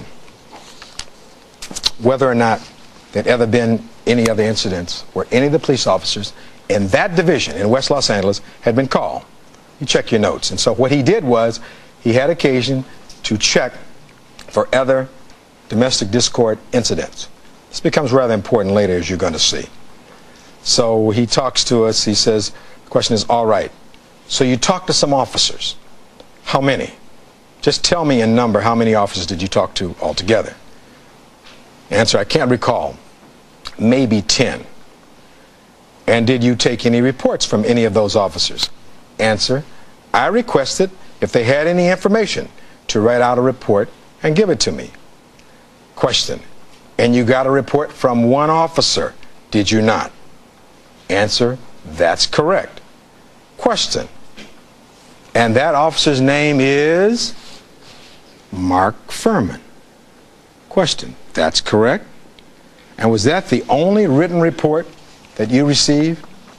So now, when Darden stands up here and talks to you about these 8 incidents or whatever where there's nothing happened, they checked with at least 10 of the police officers in that division.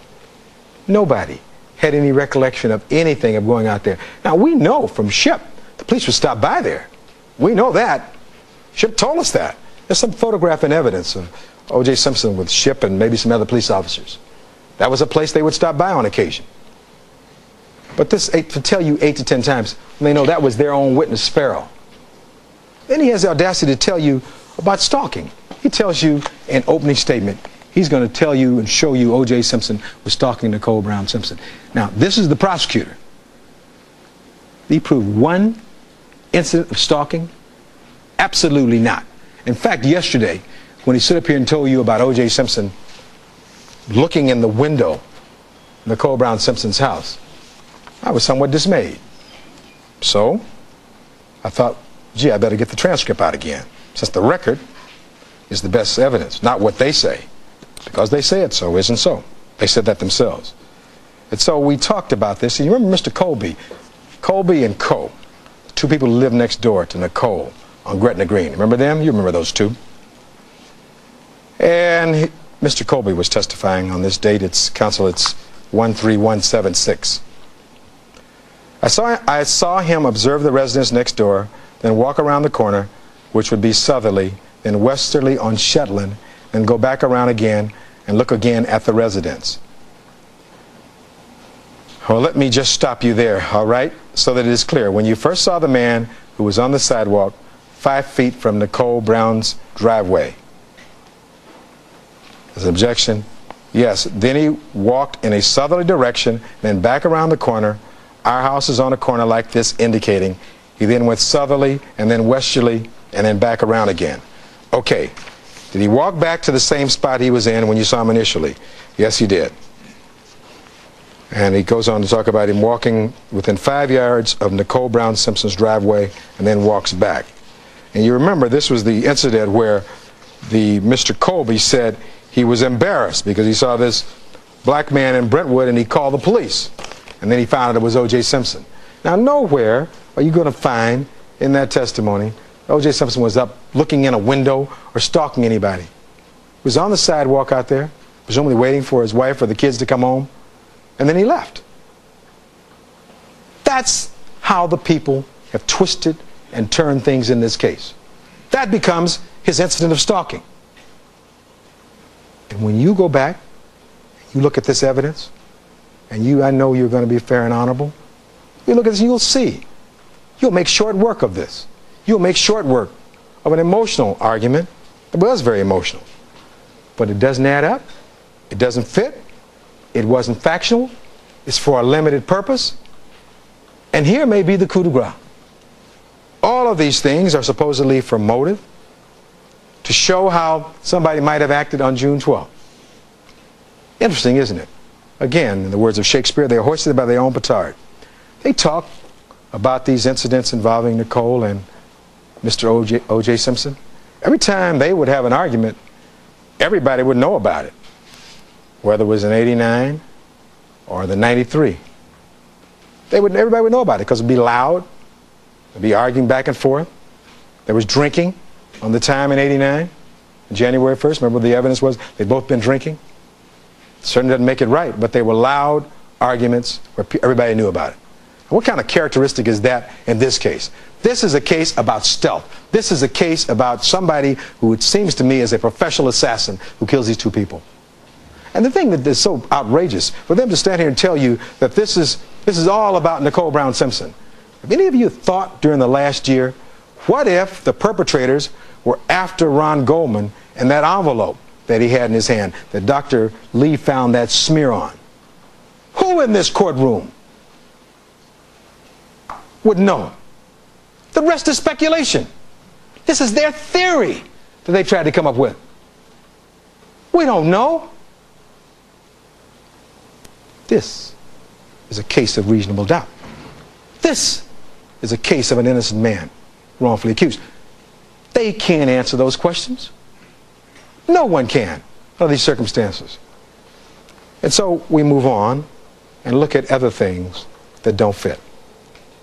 We know that there was this terrific struggle involving primarily Mr. Goldman as he fought for his life.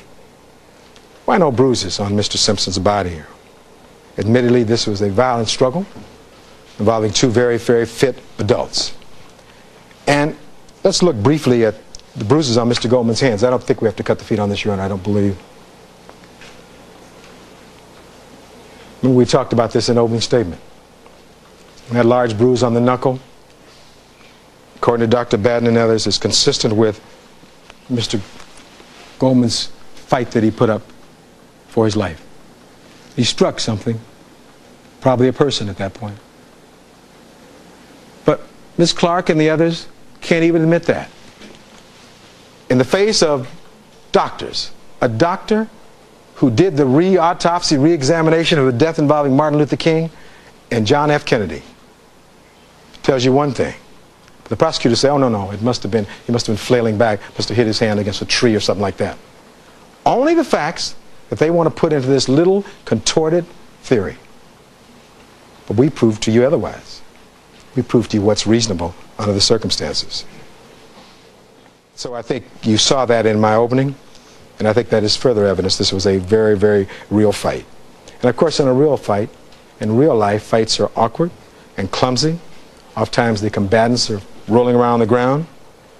And one of the very interesting things in this case is this dugout area near Mr. Goldman's body. Feature because this area I thought was very, very interesting. Remember, I asked Detective Lang about this, and this is going to become very, very important later on. See this area, this dugout area? Remember, there's the pager over there, and there's this dugout area.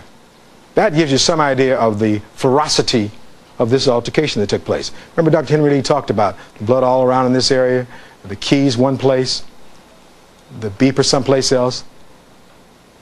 This dugout area. Interesting, isn't it? Now think with me for a moment.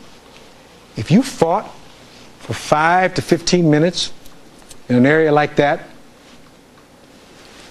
I suppose both parties would have a lot of bruises and marks on them, wouldn't they? Mr. Goldman did, and I bet you his perpetrator does. But there's something else again. They want to tell you, and you hear a lot about socks before we're finished, that these socks that all of a sudden appear to that video at the foot of his bed were being worn by Mr. O.J. Simpson. Well, ladies and gentlemen, when you see these socks, what do you think the dirt and dust was on these socks? Now let's see if they can ever explain this. Where was the dirt that was thrown up and moved around on these socks? You're not going to see any. You're not going to see any dirt because those socks weren't there. You see that dirt? You see that dugout? You remember this photograph. What number is this, Mr. Douglas? 83, Your Honor. You remember this when you talk about this case and you wonder whether or not there's a reasonable doubt whether or not this is an innocent man wrongfully accused. And so you look at this. When you expect, common sense would tell you there'd be bruises and nicks being kicked, there'd be marks on all the perpetrators. With the heavy foliage there, with the fence and the trees, you would expect scratches on everyone. Whereas Mr. Goldman has more than 30 stab wounds, you would expect this struggle, 5 to 15 minutes, to have left that. But there's nothing like that in this case. Nothing like that on Mr. Simpson's body. And you've seen that before and you'll see it again. Now, in this case, Exhibit 1249, Your Honor. Thank you. in this case, in the opening statement I showed you, with Bob Shapiro's foresight and wisdom, he had these photographs taken, I think on June 15th. Instead of praising this lawyer who was interested in the truth, prosecution says, well, they went to Dr. Heisinger. That wasn't really his doctor. Isn't that preposterous? Dr. Heisinger, by all accounts, is a qualified doctor. He was the Raiders team doctor. So I suppose he's qualified. And this is Mr. O.J. Simpson's body as it appeared on June 15th. Wouldn't you expect to see a lot of bruises and marks on that body?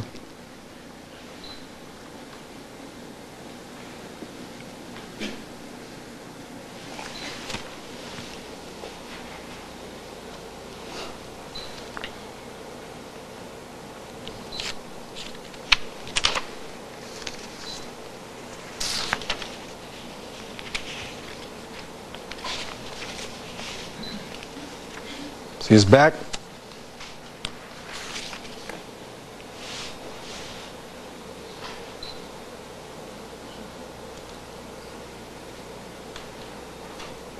Some of these aren't very flattering, but this is not about flattery. This is about his life.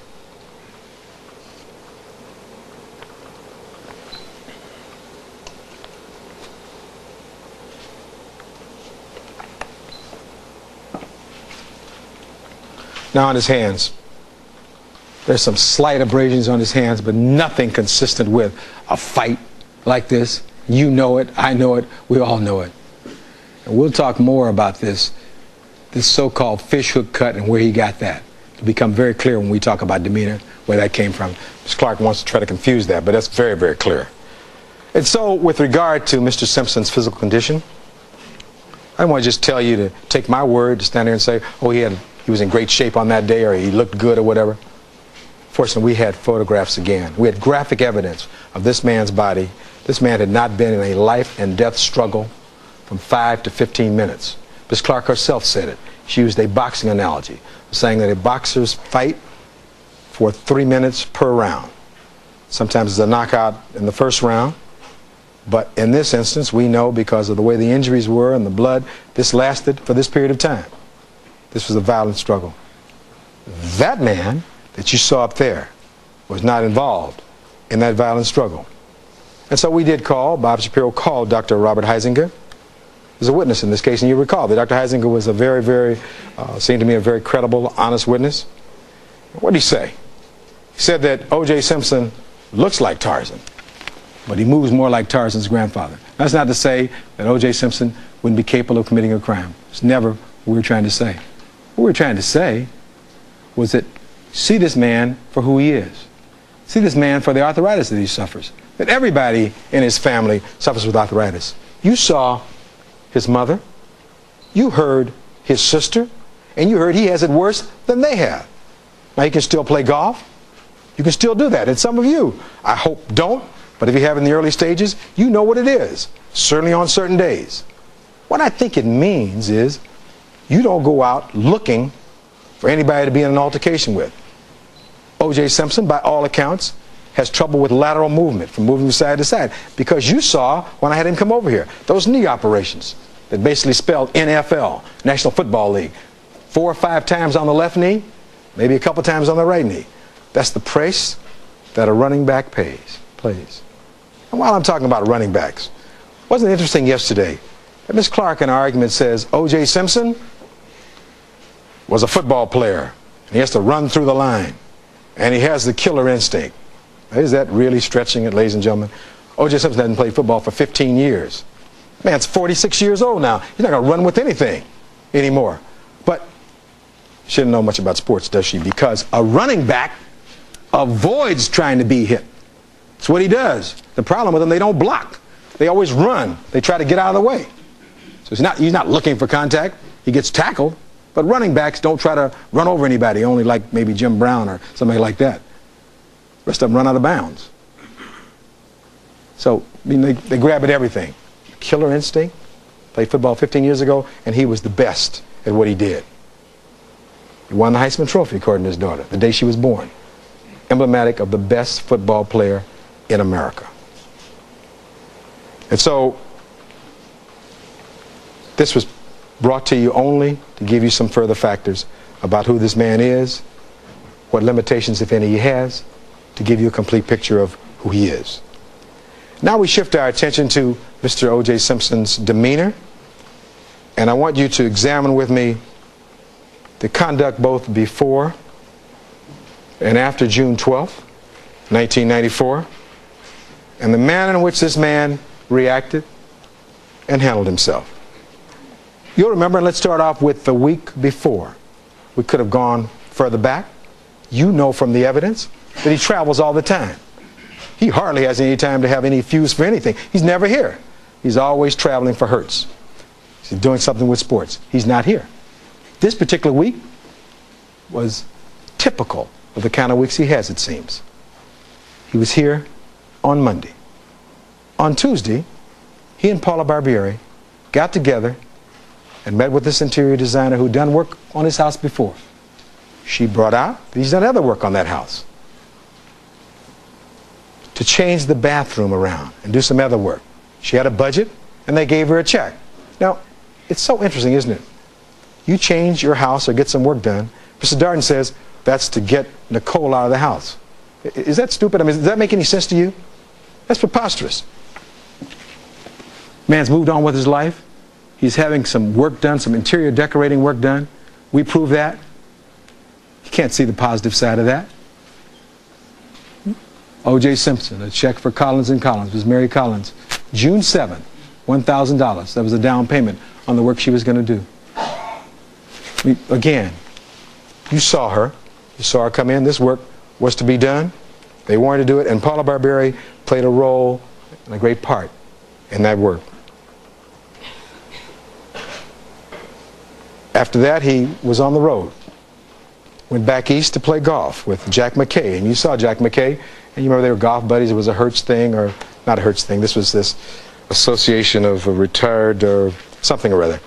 Played golf. But the most important thing I thought was Mr. McKay indicated that, and there was the foursome, Mr. McKay indicated that he observed Mr. Simpson walking, and walking with a limp. You'll recall that. And then we came to the Carol Connor dinner, where Carol Connor observed the magic moment on this Saturday. And then we called witnesses from the family. Now, any daughter would be proud and want to testify for her father. But you saw her on the stand. You got a chance to judge her like you do the other witnesses, to observe her credibility and what she had to tell you. She told you that her father always rushed around. Told you something about him, too. And when she got out of college at Howard University, she wanted to come home. He had a place for her to come home to. You know, children go away and they come back a lot these days. And so, Cato Kalin, they make a big thing about Cato Kalin living there. You know, I choose to think, says something about O.J. Simpson. You don't know Cato Kalin anything. If he wanted to say, look, I don't want you living with my wife, we're trying to get back together. I suppose a guy could say that if they're trying to get back together. He didn't say that. Let him come and live there in the other guest house. They turned that around to something bad. That's something positive about this man who with such dignity has sat there for all these months.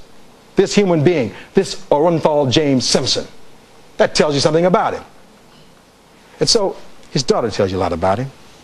She can tell a lot about a person, I suppose, by their children. She tells you a lot about him and their living together and their life together and what he meant. About how our little brothers and sisters would come over there in the early morning hours after they were trying to get together in 1994 in May. They'd be out by the pool. She'd see them. About the kind of life they had together and the dogs that they purchased and the kind of things they did. Maybe a little bit of the other side of what these incidents they want to talk about in the distant past. The way O.J. Simpson really is and really was. You saw her and you observed her. And she told you how her father reacted when he got the news that his ex-wife had been killed. She told you she had never before heard her father sound like that. How upset he was. How he lost control of himself. How distraught he was. You heard her. You saw her on that stand. That's why we called her, so you'd have a better understanding, because I knew there'd come a day that Marcia Clark would stand here and say, well, you know, he didn't react like somebody does when they get this information. Just like she did yesterday. But what Miss Clark forgot, because I examined Detective Phillips, and you look back through your notes, the first thing that O.J. Simpson said to Detective Phillips was, what do you mean she's been killed? And then he kept repeating himself and repeating himself, and Phillips, to his credit, said he became very, very upset, kept repeating himself, and Phillips gave the phone to Arnell Simpson. So they can she can again theorize, fantasize all she wants. Well, he didn't ask if it was a car accident. You ever had some bad news given to you? There's no book that you go to. The only book you should go to is the Bible or your God, whomever you believe in, to help get you through it. There's nothing that says how you would handle yourself in those times. These prosecutors don't understand that. They would stand here and tell you that that's preposterous. This man was upset. And you're going to see that everything he did from that moment that he found out that his ex-wife had been killed was consistent only with innocence. Absolutely that day. And so Arnell Simpson helps us in that regard. She's followed to the stand by Carmelita Durio. Sister, loves her brother, but you knew that. She was called to talk about Ron Shipp, one of the witnesses in this case that the prosecution called. It's interesting, isn't it, that neither one of the prosecutors wanted to talk about this dream, because I think they're embarrassed by this. They didn't talk about it. They should be embarrassed. A dream. They elicited evidence about some dream. Was it a daydream? Was it a night dream? Was it a nightmare? Was he looking out the window? What did it mean? Even the judge, his instruction, you can totally disregard that. If you got to figure out, I mean, who knows what that means? It probably doesn't mean anything, because Ship did not tell you the truth. If you listen to Carmelita, if you listen to Shirley, if you listen to Miss Eunice Simpson, Ship was never alone with O.J. Simpson that night.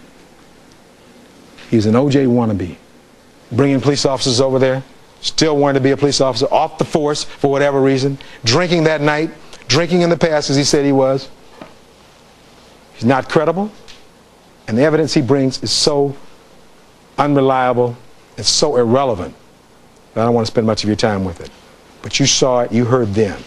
I ask you to consider Carmelita, Shirley, and Eunice as against Ron Ship, and I ask you who you're going to believe. I think it'll be no contest. And so you remember what Miss Eunice Simpson said when she said that he seemed a bit spacey, was the way she described it. He was never alone, never talked about any dreams. When Shirley went upstairs with her husband, they spent the night with O.J. Simpson. This was a time for family. This was a time where people gathered around. This is a time for people being sad. They sat on the couch with O.J. Simpson holding his mother's hand. You remember that. My mother always told me that you could tell a lot about a person, about how they treat their mother. You probably have heard that too. And your mother is the one who always comes for you and to you in times of tragedy and stress.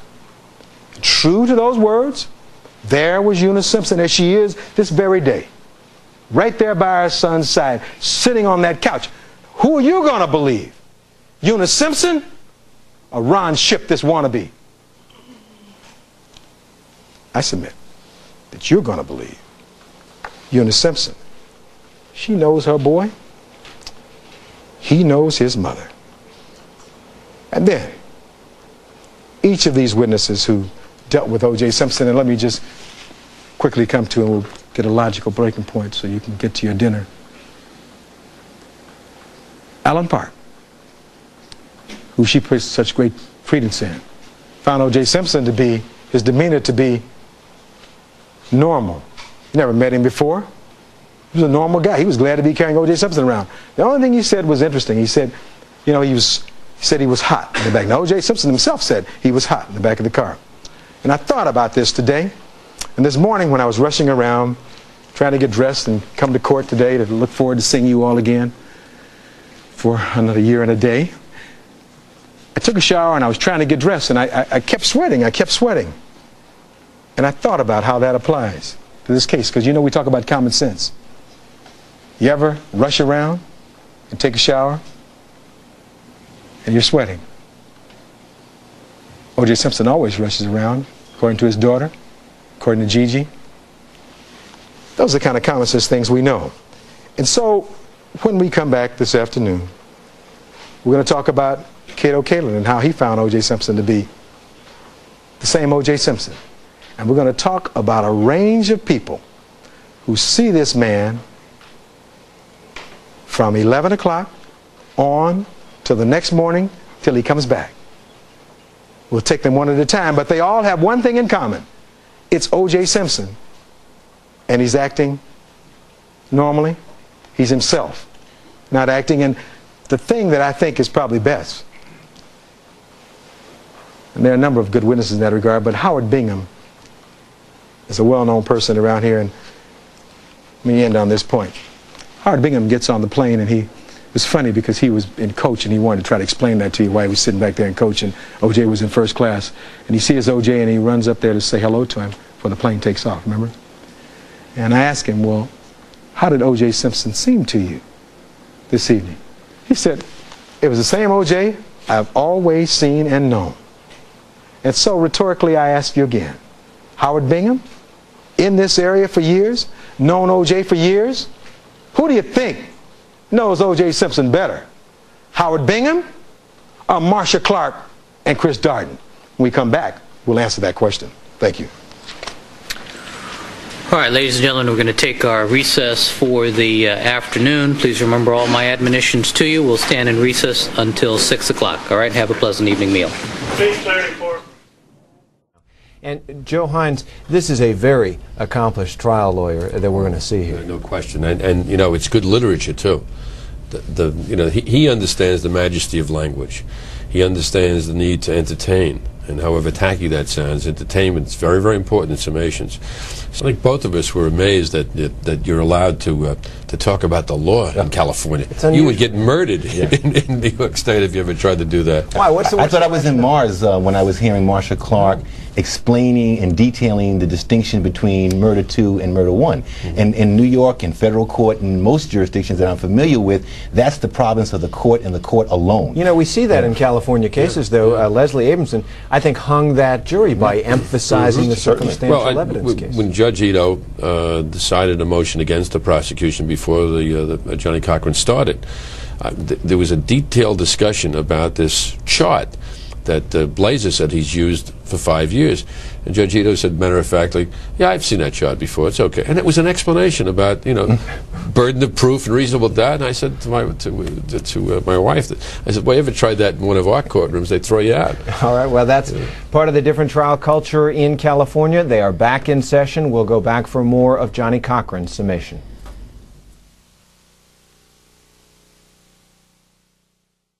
Good evening, ladies and gentlemen. It is strange to say that, but I appreciate your hanging in there. A little chilly? Okay. All right, Mr. Cochran, you may continue with your closing argument. Thank you, Your Honor. Good evening, ladies and gentlemen. I'm glad you all came back. I appreciate that. Oh, I guess so. Now, where were we when we left off? We were talking about demeanor. Mr. Simpson's demeanor, and I think I had posed a question with you just before we took our break about Howard Bingham, the photographer who testified here, and I asked you the question, a rhetorical question, about who would know O.J. Simpson the better in his mood and how he appeared on this night, the prosecutors or Mr. Bingham, who'd known him for such a long time. It was a serious question because prosecutors, I presume, never met Mr. Simpson before we started this process. So I think it would be relevant for you to know about how somebody who knew him over a period of time saw him on that particular date, especially when they go into their doctor mode and they use terms like post-homicidal conduct. There's been no testimony in this case at all about post-homicidal conduct and about demeanor, about anybody acts in a post-homicidal conduct. That, again, is more speculation. But what we did in this case was we tried to call for you a number of witnesses who I think bear on this issue of demeanor, which it seems to us is totally relevant. For one thing, it totally rebuts this specious theory about any kind of a fuse or any rage that you've seen. We've done that. We've shared that with you already. And in the course of wrapping that up, keep in mind that both Cato Kalin and Alan Park fall into the category of demeanor witnesses who place Mr. Simpson's demeanor as being entirely appropriate. And these are people's witnesses, so it doesn't matter whether we call the witnesses or they do. If you're in a search for truth, you look and see if there's a common thread of truth that runs throughout these witnesses, and I think we found that. Now, one of the things that I wanted to share with you, yesterday, Ms. Clark in her argument tried to indicate something to the fact that Mr. Simpson didn't want Cato Kalin, I believe, to spend time with him or something of that nature, as though he wanted to get rid of Cato Kalin. It was part of her theory there. And I went back and I looked at the testimony at 19854, Ms. Clark herself, when questioning Cato Kalin. When you got to that location, what did you do? When I got to the door, yes, I turned. Okay, what did you see? OJ. And where was he? At the driver's side door of the Rolls. Did you say anything to him? No. what did you do? I looked and said, I'll eat in my room. And then he went off and to ate in his room. But there was no, further on it says, did you have any conversation with Mr. Simpson? Answer was no. And he said nothing to you? No. So I think that was important to understand and put that record straight, that there was no discussion about whether Cato would go in the house with Mr. Simpson or whatever. They didn't talk. Cato went back to his room. Simpson was still out at his Bentley, presumably trying to get ready to go on this trip, which was long planned. There'd been some mention earlier of an argument at a Christmas party, and I wanted to again try and set the record straight before we went on with demeanor, because I pulled up Cato Kalin's testimony again. And what he says was that after question, did everybody go home together? Answer, yes. Everybody celebrate Christmas Eve back at home? Answer, at Rockingham, yes. Question, Nicole, OJ, and the kids? Answer, yes. Question, and yourself? Answer, and Arnell and Jason? Question, whole family? Yes. Now, what they do is they tell you, well, there was an argument at the Jenners, and what they don't tell you was, remember the testimony was, they left the Jenners to go back home because it was Christmas Eve, and they all celebrated Christmas Eve together. So you got to have the whole picture, don't you? Don't you think that seems reasonable? And there was some question about the flashlight, and here's what Cato Kalin had to say about that, where he says, then I said, OJ, do we have a better flashlight? And when I told him about the noise, he was going to take one way, I was going to go another way. But that is when I said, we have this lousy flashlight, we need another one. And so he was going to go inside and check. And then they went in the house, he followed behind. And then that's when Mr. Simpson had to then leave for the airport. So I think that, again, I promised you I would always try to read the actual testimony to make it as clear as I could about where we were. A few other housekeeping things before we get directly into the demeanor aspect. Ms. Clark yesterday had made a number of points about phone calls and boards to Paula Barbieri. And you'll recall we saw a number 305, which I think is in the Miami area code. And I think the evidence is that's a cell phone of some kind. And certainly if you call that phone number out here, you can reach people on a cell phone. And I find nothing unusual about that in regards to the calls that were made. There also was some discussion about what Dr. Batten had to say about these cuts or cut on Mr. Simpson's hand. You recall that Brian Kilberg came back down here again, and he asked some questions of Dr. Batten, and I tried to pull up this testimony so I'd have it clear about when Mr. Simpson had gone to the Bronco to get the portable phone, when he went back to the Bronco apparently to get the paraphernalia in that phone, and try to piece together as to when he got a small cut on his hand, not any large fishhook cut, which I think was clear from the evidence, at what point that he may have bled inside that Bronco and may not have known that. And so we read Batten, and this is at page 41182. Question by Mr. Kilberg, I believe. What, if anything, did Mr. Simpson have to say as to the manner when he got the cuts? Answer, that he recalls some blood after trying to retrieve his phone or some material from the Bronco, from a car that he had his phone. I think it was the Bronco, that he'd gone to the Bronco to get something and may have somehow cut himself while getting stuff from the Bronco to bring with him to Chicago. Well, I think that it's important to tie this in with the fact that, remember that Cato Kalin and I think even Alan Park indicated that by the time they were there, when Mr. Simpson finally came down the stairs, when he left, there were bags already down. Certainly the golf bag and this other bag, there were bags already out there. So he'd been outside in that yard, and apparently, according to Ms. Clark's testimony, had been at some point out to the Bronco, and at some point he'd gotten this phone, this portable phone. But we know he'd gotten it because he'd made a phone call on that phone by 10 o'clock or by 10:03. Car wasn't moving. This is a portable phone. And remember, I asked Gigi Guerin were there any portable phones inside that house? The testimony, there were none.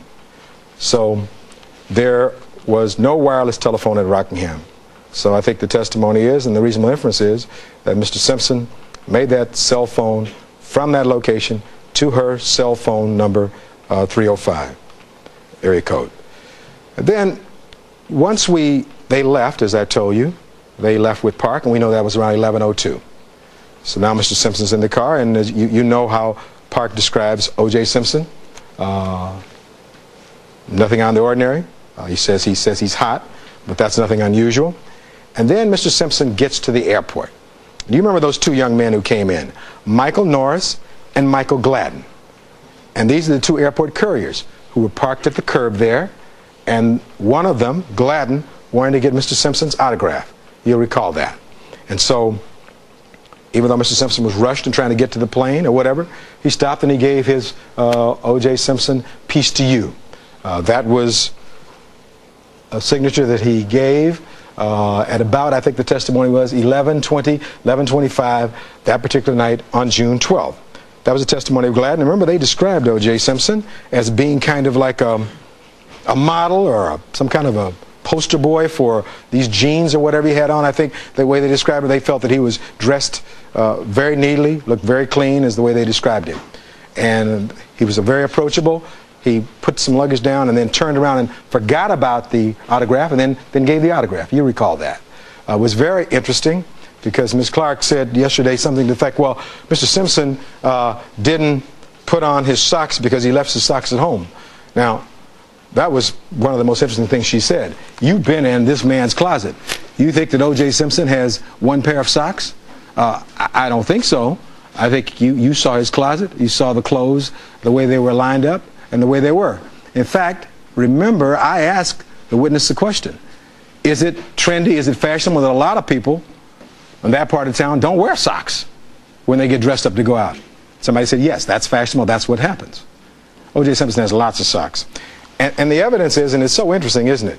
Because under the prosecution's theory, if you follow their theory, you're asked to believe that Mr. Simpson is in sweats and tennis shoes, and I presume tennis socks. That he gets this urge to go and kill his wife, and he takes off his tennis shoes and his tennis socks and puts on some dress socks and dress shoes. That doesn't make any sense, does it? But keeps on his sweat clothes according to them. That's how preposterous their theory is, to try to make things fit. And you're going to see, you're going to understand that even better when we talk about these socks. So as O.J. Simpson then gets on the plane. And it was interesting because not only did he deal with Norris and Gladden, but he had an interesting man in the first class across from Steve Valerie.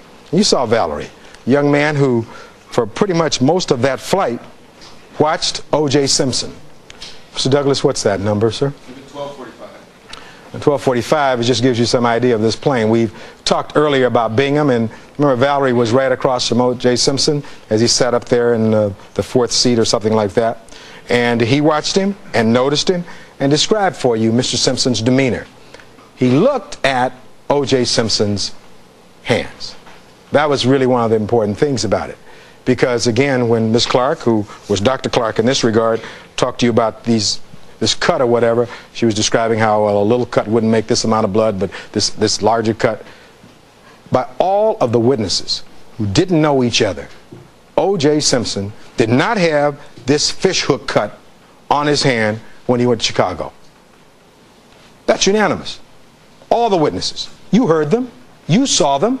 Further, you heard the testimony of Drs. Heisinger and Baden, who said this is not consistent with a knife cut, it's consistent with some kind of glass cut because it's raggedy, it's jagged. You remember that? You remember the testimony? And we can prove it further by witnesses who saw him before he was in that room in Chicago and witnesses who saw him after. And we'll talk about that. So on the plane was Bingham, and then we had the pilot on the plane. And the pilot who was flying the plane came back and asked Mr. Simpson to autograph the logbook, which he did, and I think we have a photograph of that. Again, you saw Pilot Stansfield, who described how Mr. Simpson was seated there reading a book,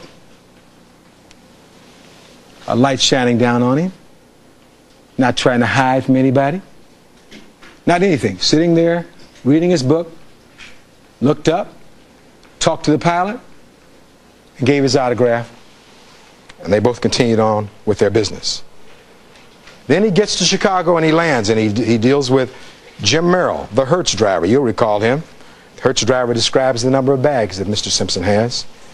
And the luggage when he arrives, he describes the duffel bag, the black duffel bag, the garment bag with OJS, the golf bag, the Louis Vuitton bag. All those bags are described by Merrill.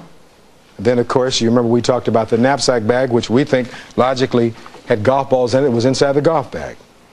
So Merrill watched OJ in the luggage area meet with some, I think, say 20 different fans while waiting for his luggage.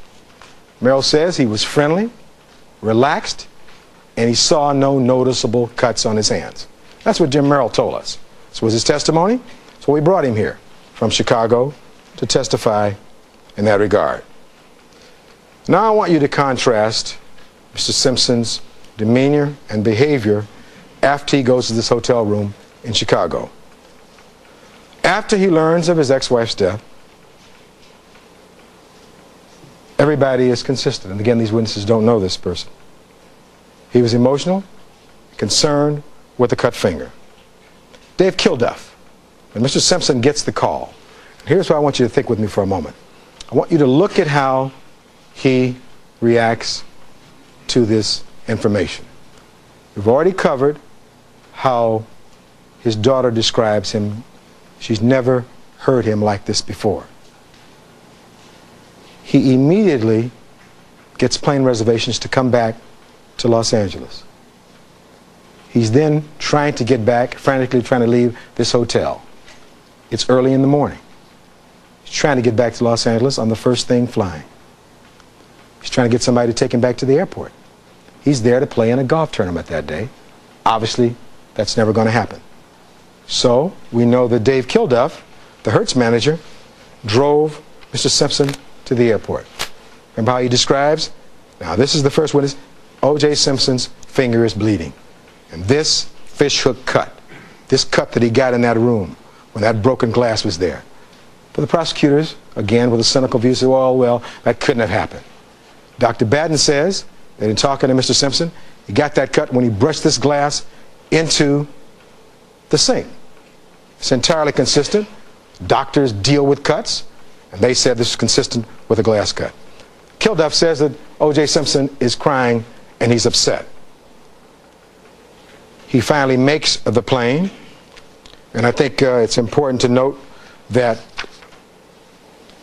when he makes the plane, he sits next to, I think in seat 9, to a lawyer by the name of Mark Partridge, just fortuitous. And I thought it was very interesting about this man Partridge. Remember, he's the man who was a patent lawyer, who'd gone to Harvard, and he observed O.J. Simpson on this flight back. He saw him make these phone calls. He saw his emotional state. He saw him trying to gather information. He saw his finger. He saw the Band-Aid he'd had that came off. He saw that it was cut. You saw his testimony. These were all citizen timeline witnesses, like you or I, who were brought here pursuant to subpoena. They didn't ask to be here. They didn't volunteer, but they had relevant information about what had taken place and what had happened. So it seems to me that we, in our search for justice and our journey toward the city of justice, must take these witnesses seriously. But you understand, with the power of the state, the prosecution had an equal access to all these witnesses, but they didn't call them. They didn't call them because they didn't fit. They didn't fit and they didn't want to hear. So the prosecutors decided to attack. And you'll remember how these witnesses generally were treated. I thought Partridge was treated especially bad.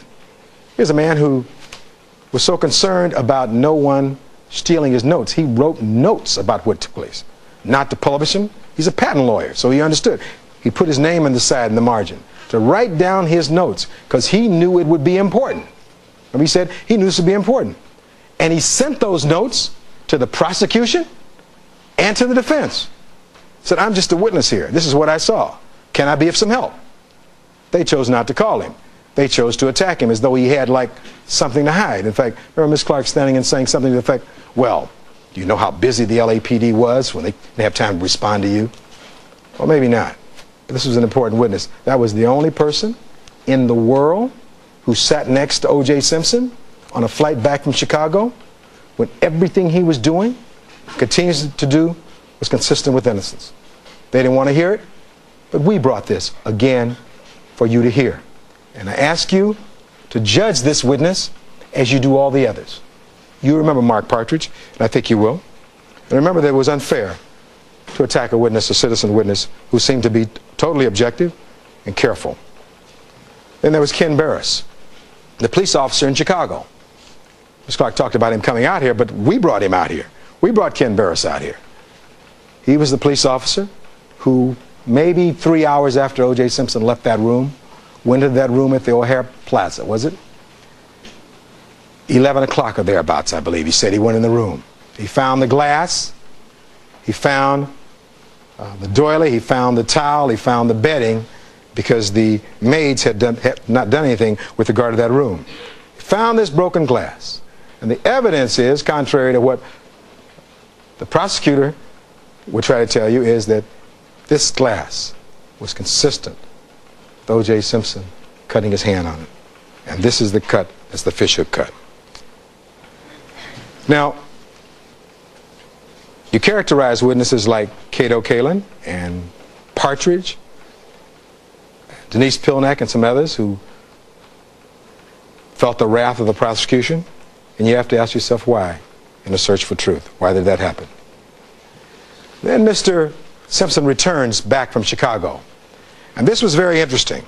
And you will recall, because Officer Don Thompson, I saw some of you looking at him, he's a very, very impressive big fellow. He's about 6'7" or 8". He's a big guy. And you remember, he's the officer who was very interesting and very honest, because he said that immediately upon Mr. Simpson coming back to Rockingham at 12 noon now, on June 13th, what happens?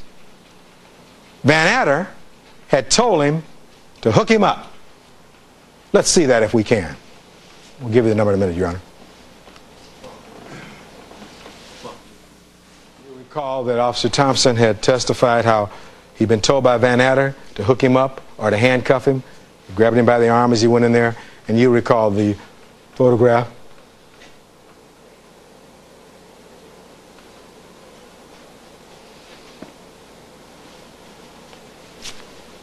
I think that's Thompson there in the background, in the foreground.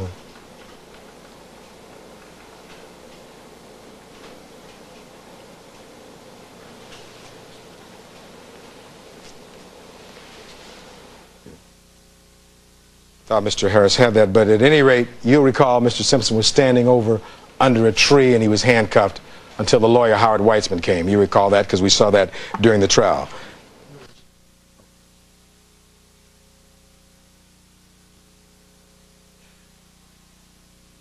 Howard Weitzman, lawyer, he's talking to Mr. Simpson.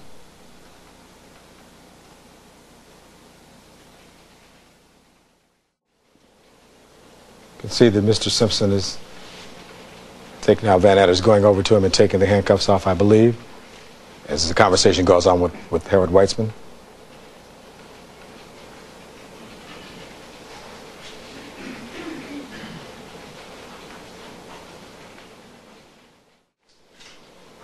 All right, he's unhandcuffed at this point. Thank you, Mr. That was number 1250, was it? 527. 1250, Your Honor. The point of that was, we have said, and I told you at the beginning and told you in the opening statement and told you again today, this was a rush to judgment. At 12 o'clock on June 13th, Van Adder told Thompson to handcuff O.J. Simpson or to hook him up. Van Adder lied about that because he said in his testimony he never told him that. Thompson was very clear that he told him. He didn't do that on his own. But it shows this rush to judgment. Van Adder did not want to admit that and never did. we'll talk more about him when we discuss the officers together. But it seems to me the important thing for us to remember is that after this video, Mr. Simpson, you'll recall, is on his way downtown in a vehicle with Van Adder and Lang. You remember Howard Weitzman talks to Van Adder. Simpson gets in the car with the police in the back. Goes downtown without either his business lawyer or Howard Weitzman. Rides with the police. We know, according to the testimony in this case, he talks with Van Adder and Lang once he gets down there. I think we asked both of them about this conversation. We've heard nothing else about this conversation. He has no lawyer in there with him. He has no lawyer in the car when he goes downtown. After he makes this statement to the police, which we haven't heard, he then gives a blood sample sometime around 2 o'clock or whatever that afternoon on the 13th. He voluntarily gives his blood sample. He then has a photograph taken of the cut on his finger. There's no lawyer present during all that. The lawyers are someplace else at that point. Mr. Simpson is dealing with this himself. So he wants to clear this up. He's innocent. He wants to get it over with. Everything this man does is consistent with innocence. He finds out. He gets the first thing smoking. He comes back here. He goes right to his residence. He talks to the police. He goes downtown with the police. He goes in a room with the police. He has his finger photographed. He gives blood. His lawyers are off someplace else. That's what this man did on June 13th. They weren't there then. That's what he did. Consistent with innocence. They want to talk about luggage. The testimony again of this honest police officer, Thompson, is that they wouldn't let O.J. Simpson's luggage on the premises. They talk about Bob Kardashian. They smear Bob Kardashian, a good and successful, decent businessman and friend. He can't come on the premises. They have to take the luggage away. Now, these people have search warrants. They can do whatever they want to do at that point. They have the power of the state. And they have the audacity to stand here and tell you that when retired Judge Delbert Wong brings in the Louis Vuitton bag months and months and months later, there's no clothes in it? Now, is that folly? They're not supposed to unpack it? That is silly. I shouldn't waste my time on it. But that's what was said here. You heard it. And they are the ones who turned away the luggage. So you remember that when they stand up here and try to talk to you about any luggage and they didn't have it, or what was in the luggage, or what was it. He brought the luggage back.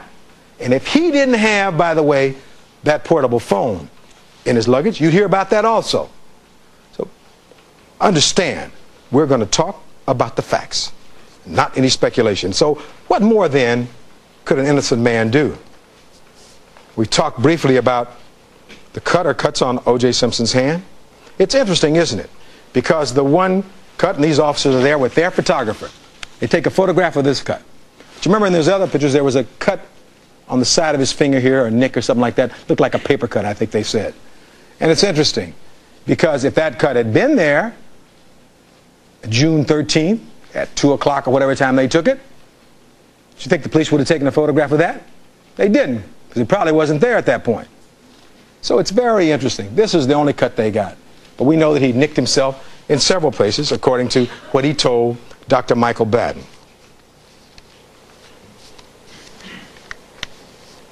This Clark makes a big thing about some smear or some little tiny smear of blood in the bathroom upstairs.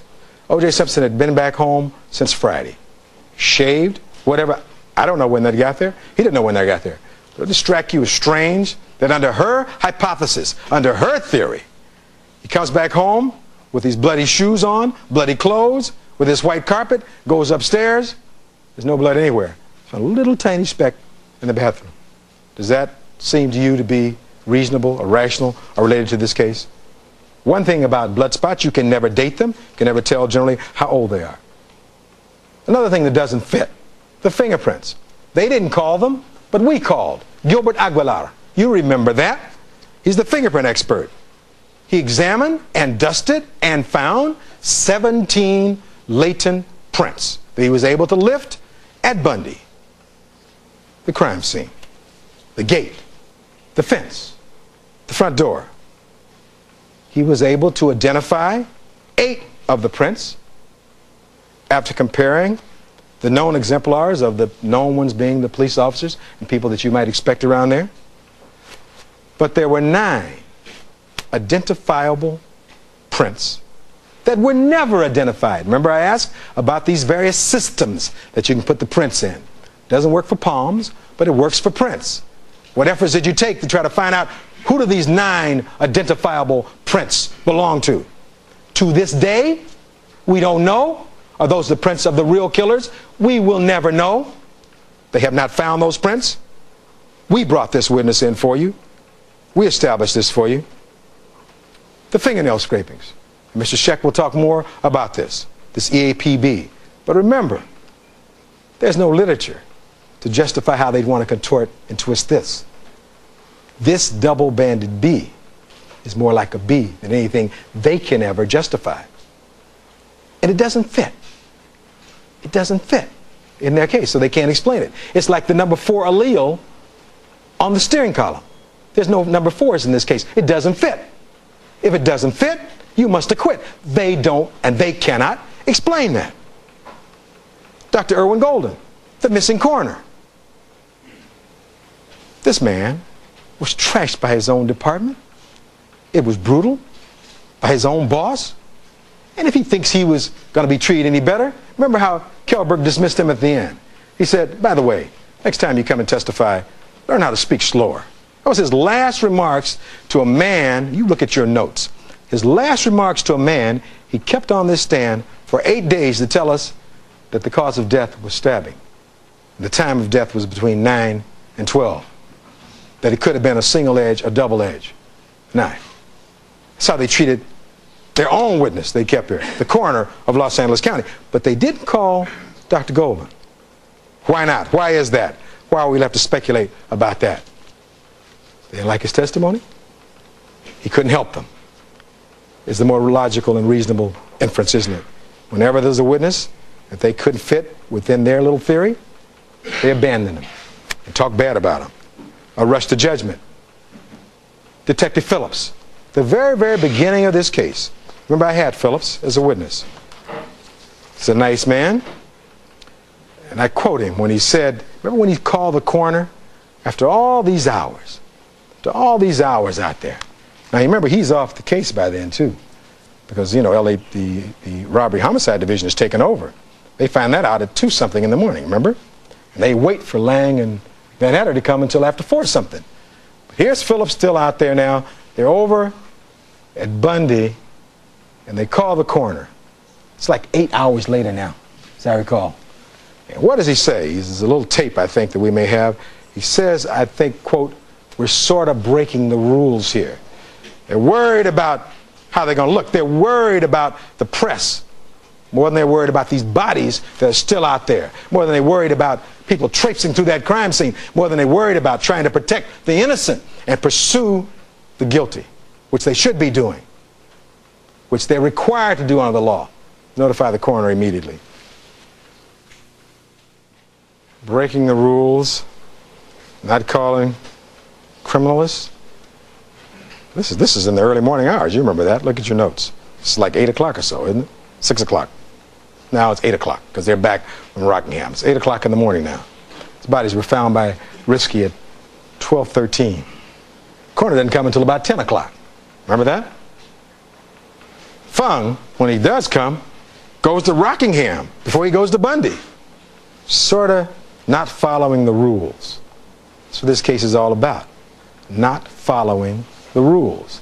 They're more worried about vanity and things like that, not about these victims. We can demand more and should demand more of our police, and it does become very relevant. Tied in with this, and so let me make it clear. We heard yesterday some snide comment about, well, we have the best witnesses that money could buy, or something like that in this case. Consider Dr. Henry Lee. By all accounts, the #1 criminalist in America, probably in the world. He didn't take any money. The money for his time that O.J. Simpson had to pay went to the state of Connecticut to help the police and police funds. You heard that testimony. So it's a real unfortunate thing when lawyers stand here and demean people with national wonderful reputations who come in here who get compensated only for their time. The only ones not being compensated for their time here are you, and we apologize for that. But these other witnesses, the law allows them to be paid for their time out of their offices. You heard that. Not doing this to make money, be subjected to this, be on television every day, have people probing into your private lives. Nobody wants that. It's not any fun for any of these people. But it's certainly not right to stand here and say things like that. And those aren't the facts at all, as you know them. Earlier I said that there had been an offer that doctors Lee and Baden and Wolf would assist the prosecution. Not accepted, but they were out here, at least to the extent they were allowed to do things. You'll hear more about the testimony of Henry Lee on that. You remember how they rushed him to this thing when he came back from Seattle and how he was treated. That was the only time he seemed to be a little bit upset. He rushed back here from Seattle and how they treated him. This Los Angeles Police Department, that's how they treated the #1 criminals in the world in their search for truth. And then Detective Lang. Lang's different than these other detectives and things. You saw Lang for about 7 or 8 days.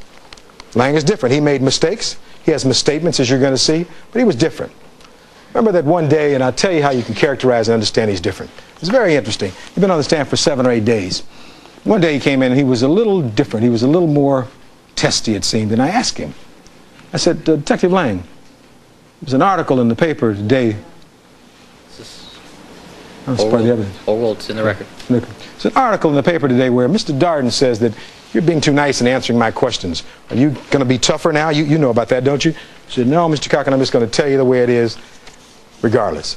And no matter how you ask this man a question or what anybody would want him to say, he seemed to try and answer it as best he could. Now, we don't always agree with everything he did, but it was refreshing to have somebody like that. He wasn't going to be told by these prosecutors or anybody else what to say or what to do, even when he's criticized in the paper. That was Lang, but I said I didn't always agree with him because I asked him, I said, when Risky said about that melting ice cream, now we're not Henry Lee, not by a long shot, but it seemed to me that if there were ice cream that was still melting or partially melted at 12:40 when Risky saw it, and that's Risky's testimony, partially melted ice cream at 12:40 that they don't bother picking up. And that ice cream, remember when you were at Bundy? That ice cream is when you go down those steps and it's on that little banister there as you're going out into the garage. Might mean that Nicole Brown Simpson went down there and was letting somebody out who'd been there earlier that evening. We'll never know. When they saw all those candles lit around the bathtub and water in the bathtub, we'll never know because they didn't bother checking. They were too worried about how they would look, notifying them, worrying about the press. We'll never know. They said the ice cream wasn't important, but it was important enough that they had, and this is the evidence, they had an ice cream melting test. Remember, I asked Lang about this again. Lang's experiment showed that this ice cream, it went back to Ben and Jerry's. It was Ben and Jerry's ice cream, remember that? It melted in 1 hour and 15 minutes. It should be totally melted by that time frame. If you extrapolate backwards, if Risky finds the ice cream at 12:40 and is partially melted, let's give him the benefit of the doubt, let's say it's all melted. If you went back 1 hour and 15 minutes, that's 11:25. Now, if the children are asleep, Nicole's the one eating that ice cream, that seems important to us. Maybe not to them. That seems important. That's another bit of evidence.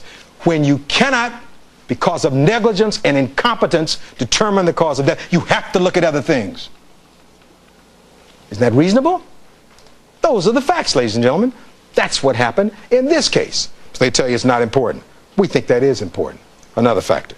And you remember that photograph in the kitchen where there's a butcher knife on the table and you see some flowers there?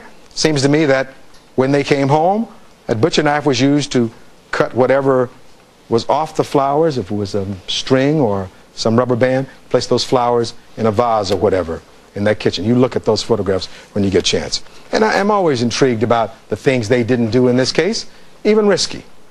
Who said, and it was candor was refreshing, have you had any training at crime scenes? He said, well, they kind of glossed over that at the academy. Remember he said that?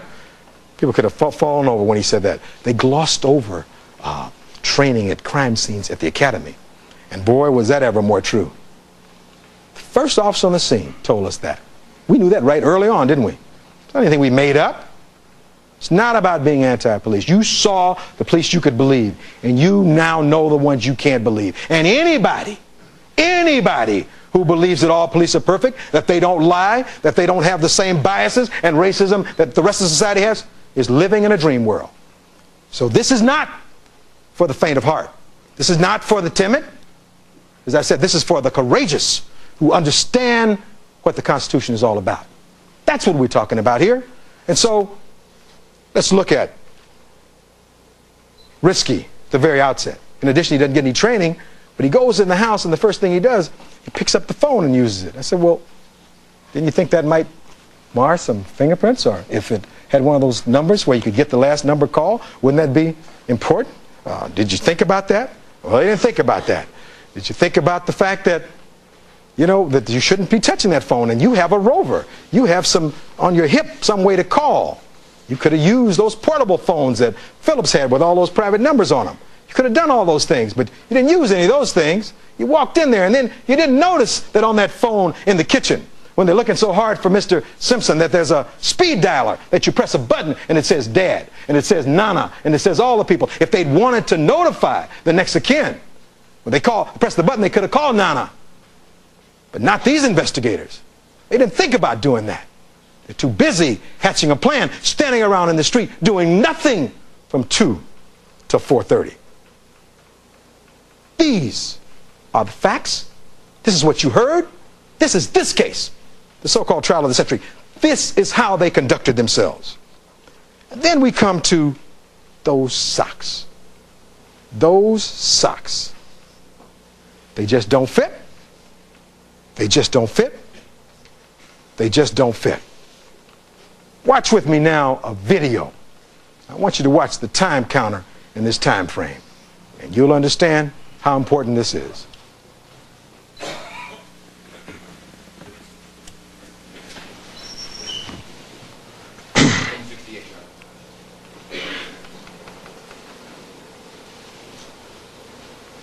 Now where it says 3:13 p.m., Mr. Willie Ford says, all right, back it up, please.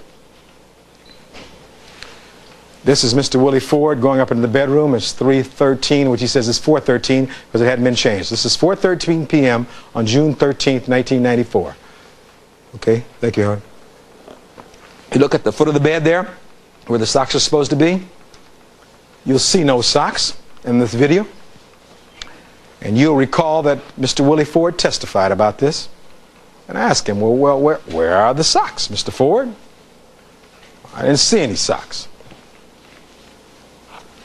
So now, that's interesting, isn't it?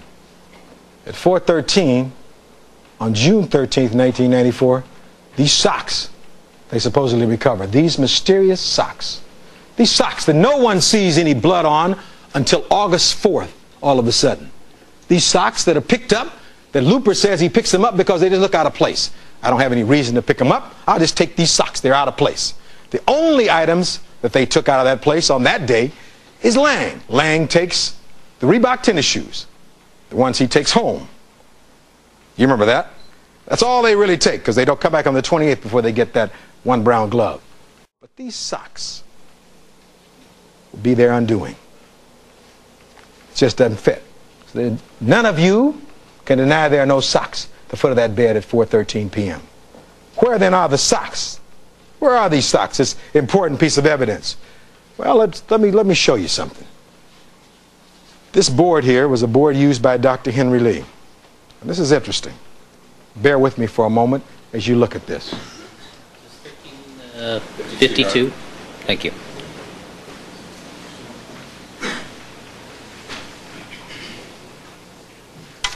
In this photograph here, the one on the left, Your Honor, So you notice something. The socks are at the foot of the bed. If you look close at this photograph, you'll see it. There's no little white card there. You notice how they put these little evidence cards there when they're going to collect something. No little white card on this photograph here.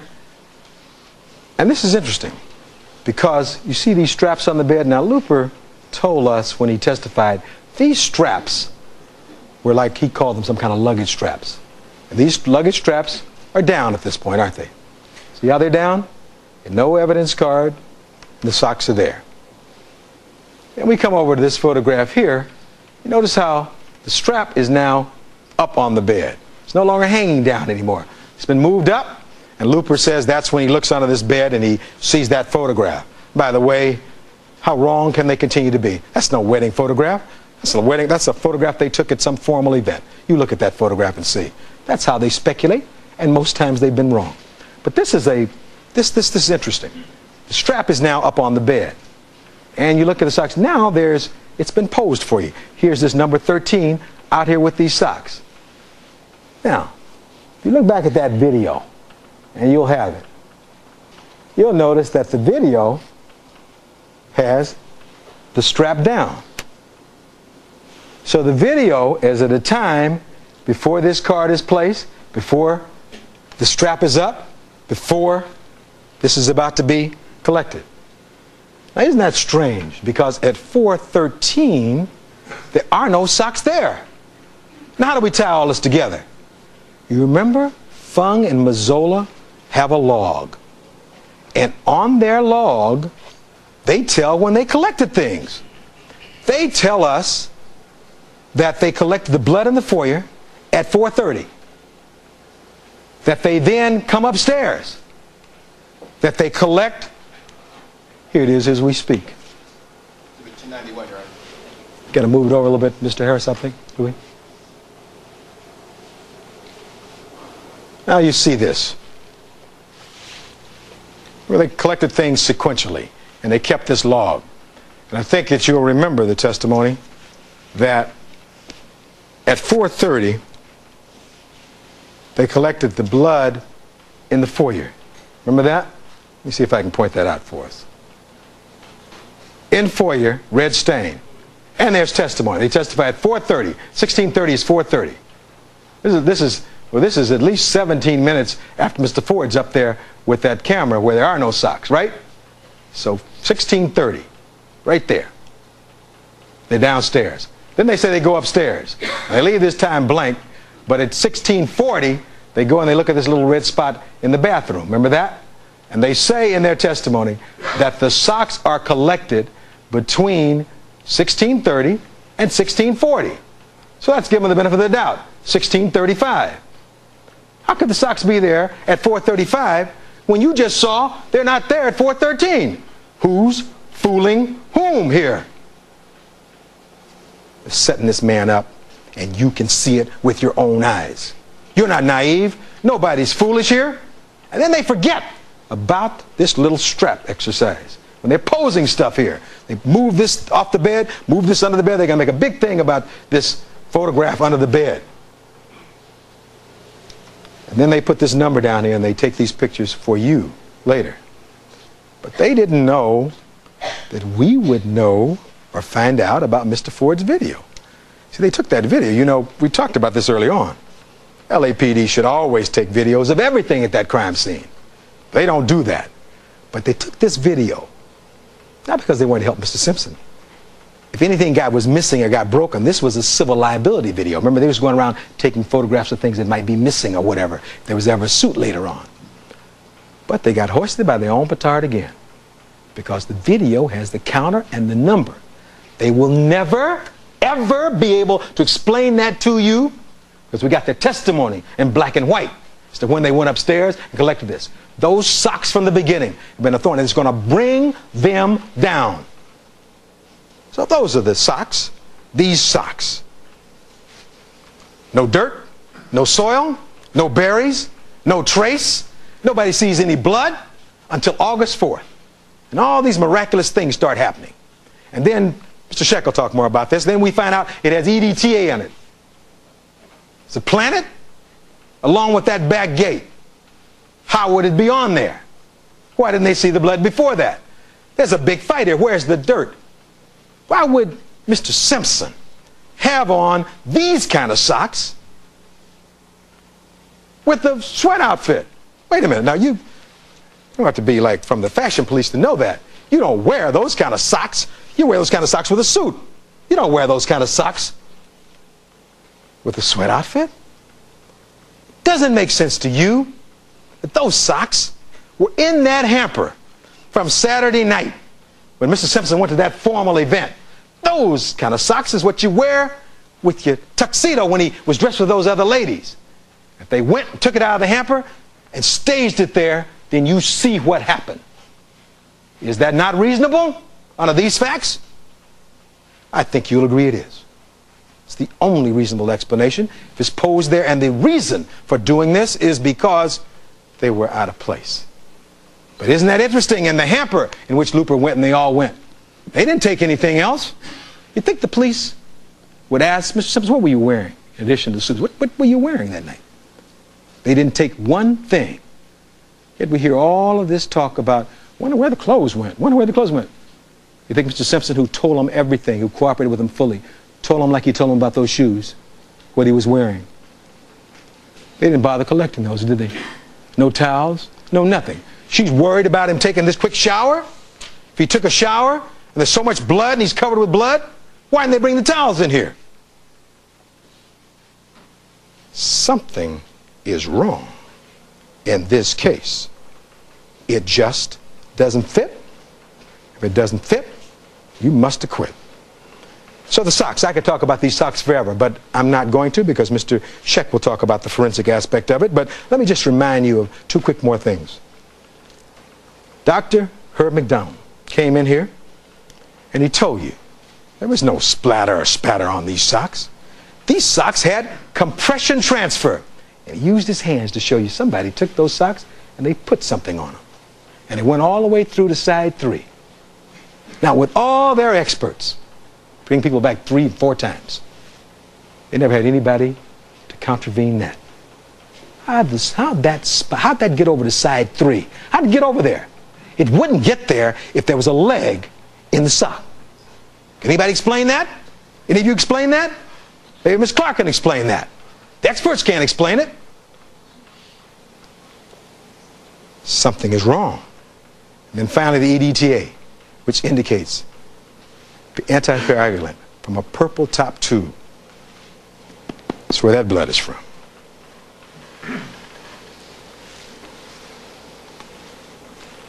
The socks, as you know, is something that one can get emotional about because we've known about these socks for some time.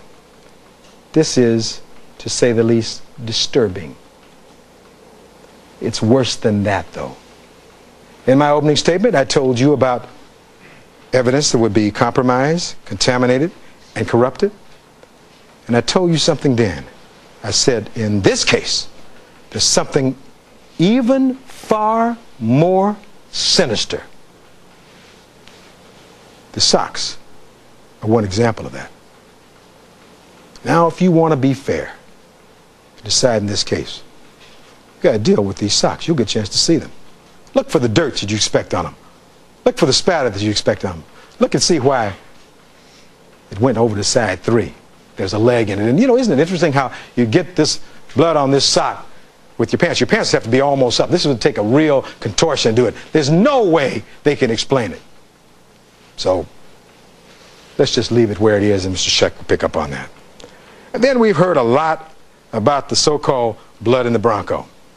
And I want to tell you I'm not anything like a scientist. In fact, when my mother and my father wanted me to become doctors, I didn't because I wasn't that good in science. So I became a lawyer so I could talk. But let me tell you something. Even I know about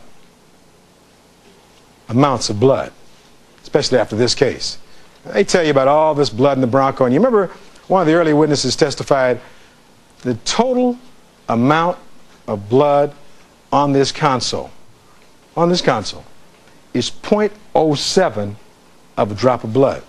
Now that's supposedly a mixture of Goldman and someone else. So now this is, I'm going to do a little Henry Lee experiment, and I hope that it doesn't cause you any problems.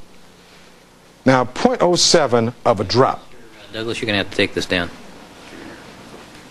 That is your Honor. 0.07 of a drop.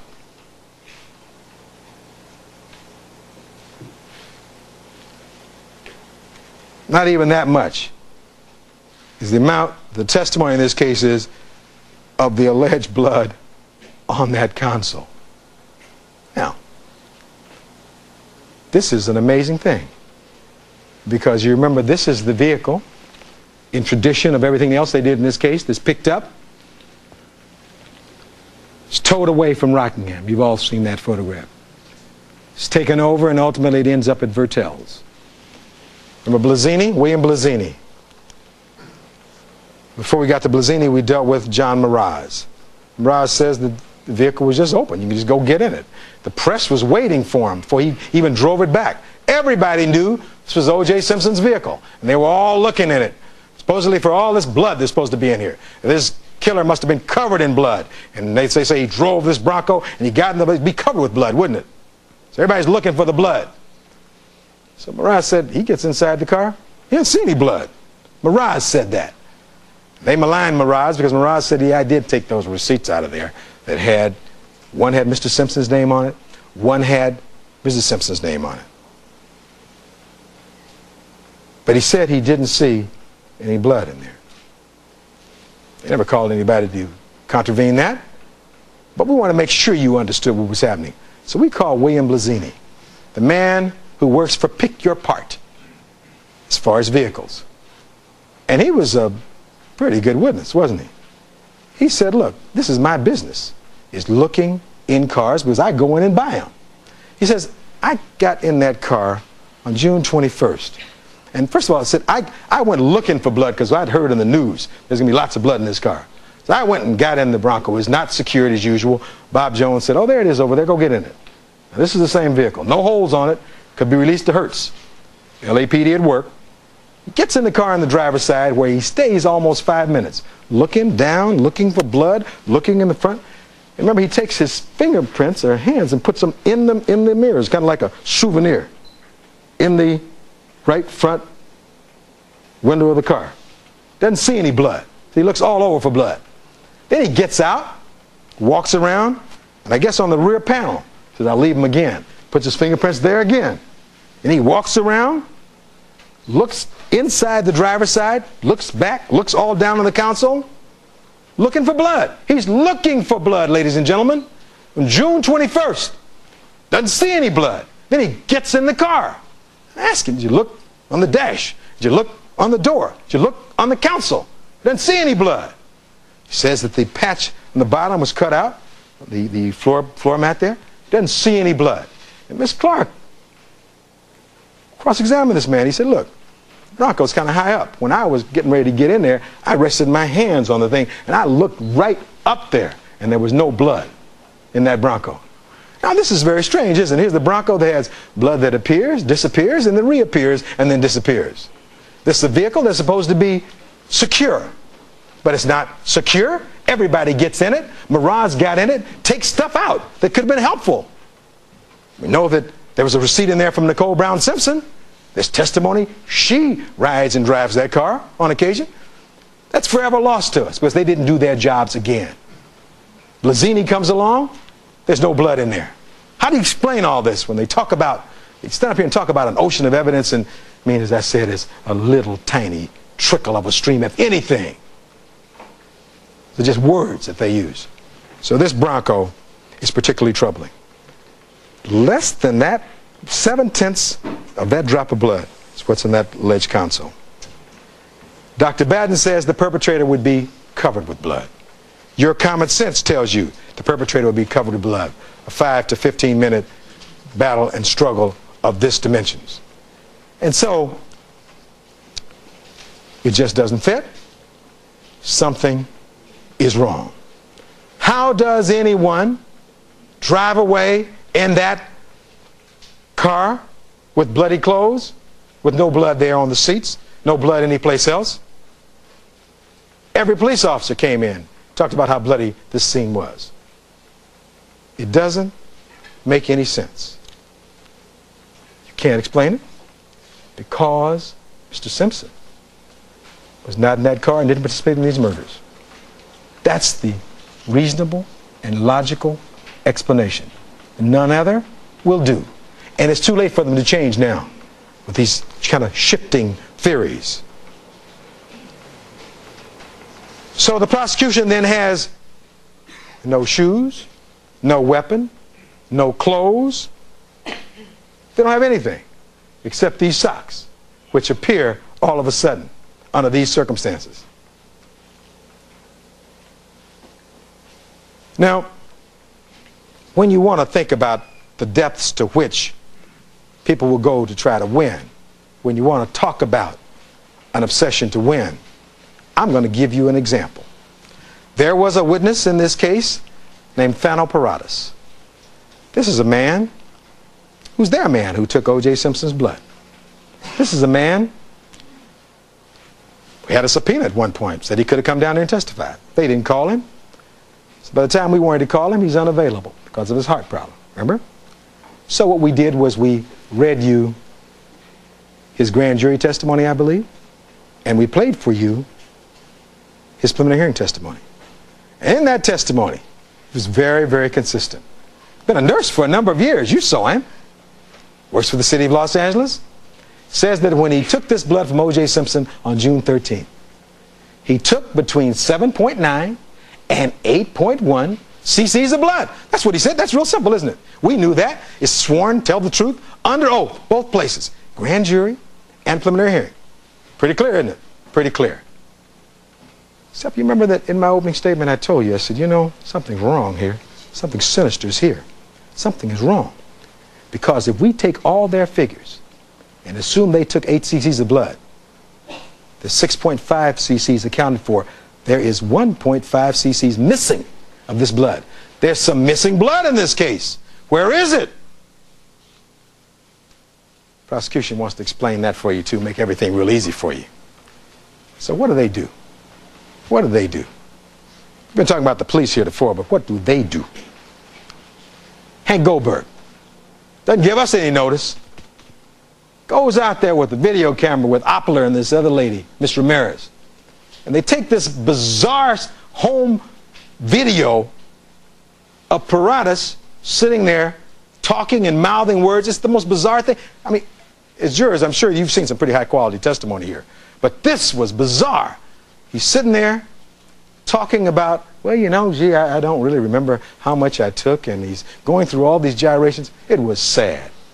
The depths to which they had sunk to try, as part of this cover-up, to try and convince you that this man hadn't taken 8 cc's of blood.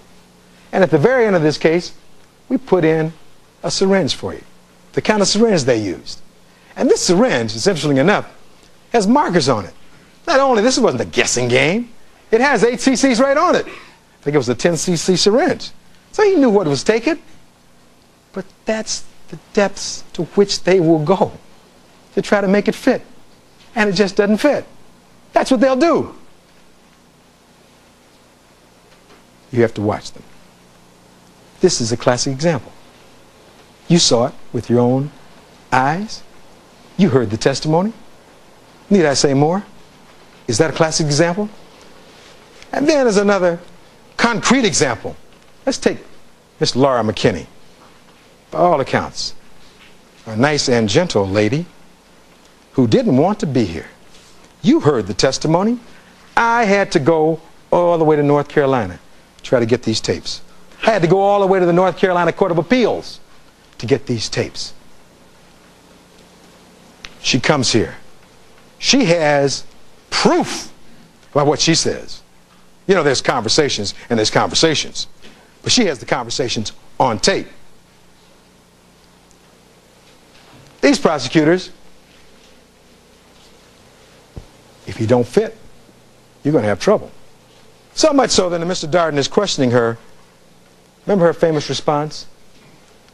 Quote, "Why are we having this adversarial conversation? Why do I detect this negativity? I'm just here to tell the truth. Aren't you in a search for truth, Mr. Prosecutor? She said that. And then they wanted to ask, well, why didn't you stop him from using this so-called N-word? She said, I was in a journalistic mode. I didn't try to stop him from using that word any more than I tried to stop him from talking about cover-ups where male police officers have no respect for women police officers because they don't cover up the misdeeds.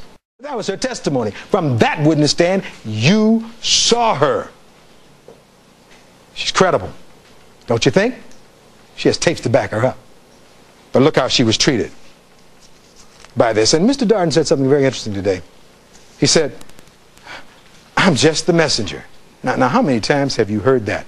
I'm the messenger. Don't blame me. I'm just doing my job. That's no way out. He's a fine lawyer, but he can't hide behind just being the messenger. Well, whose message is he sending? Who is he representing in this message? He's a man of integrity. That statement is not going to fly. I'm just the messenger. He's not any messenger. He's the prosecutor with all the power of the state of California in this case. We're not going to let that get away.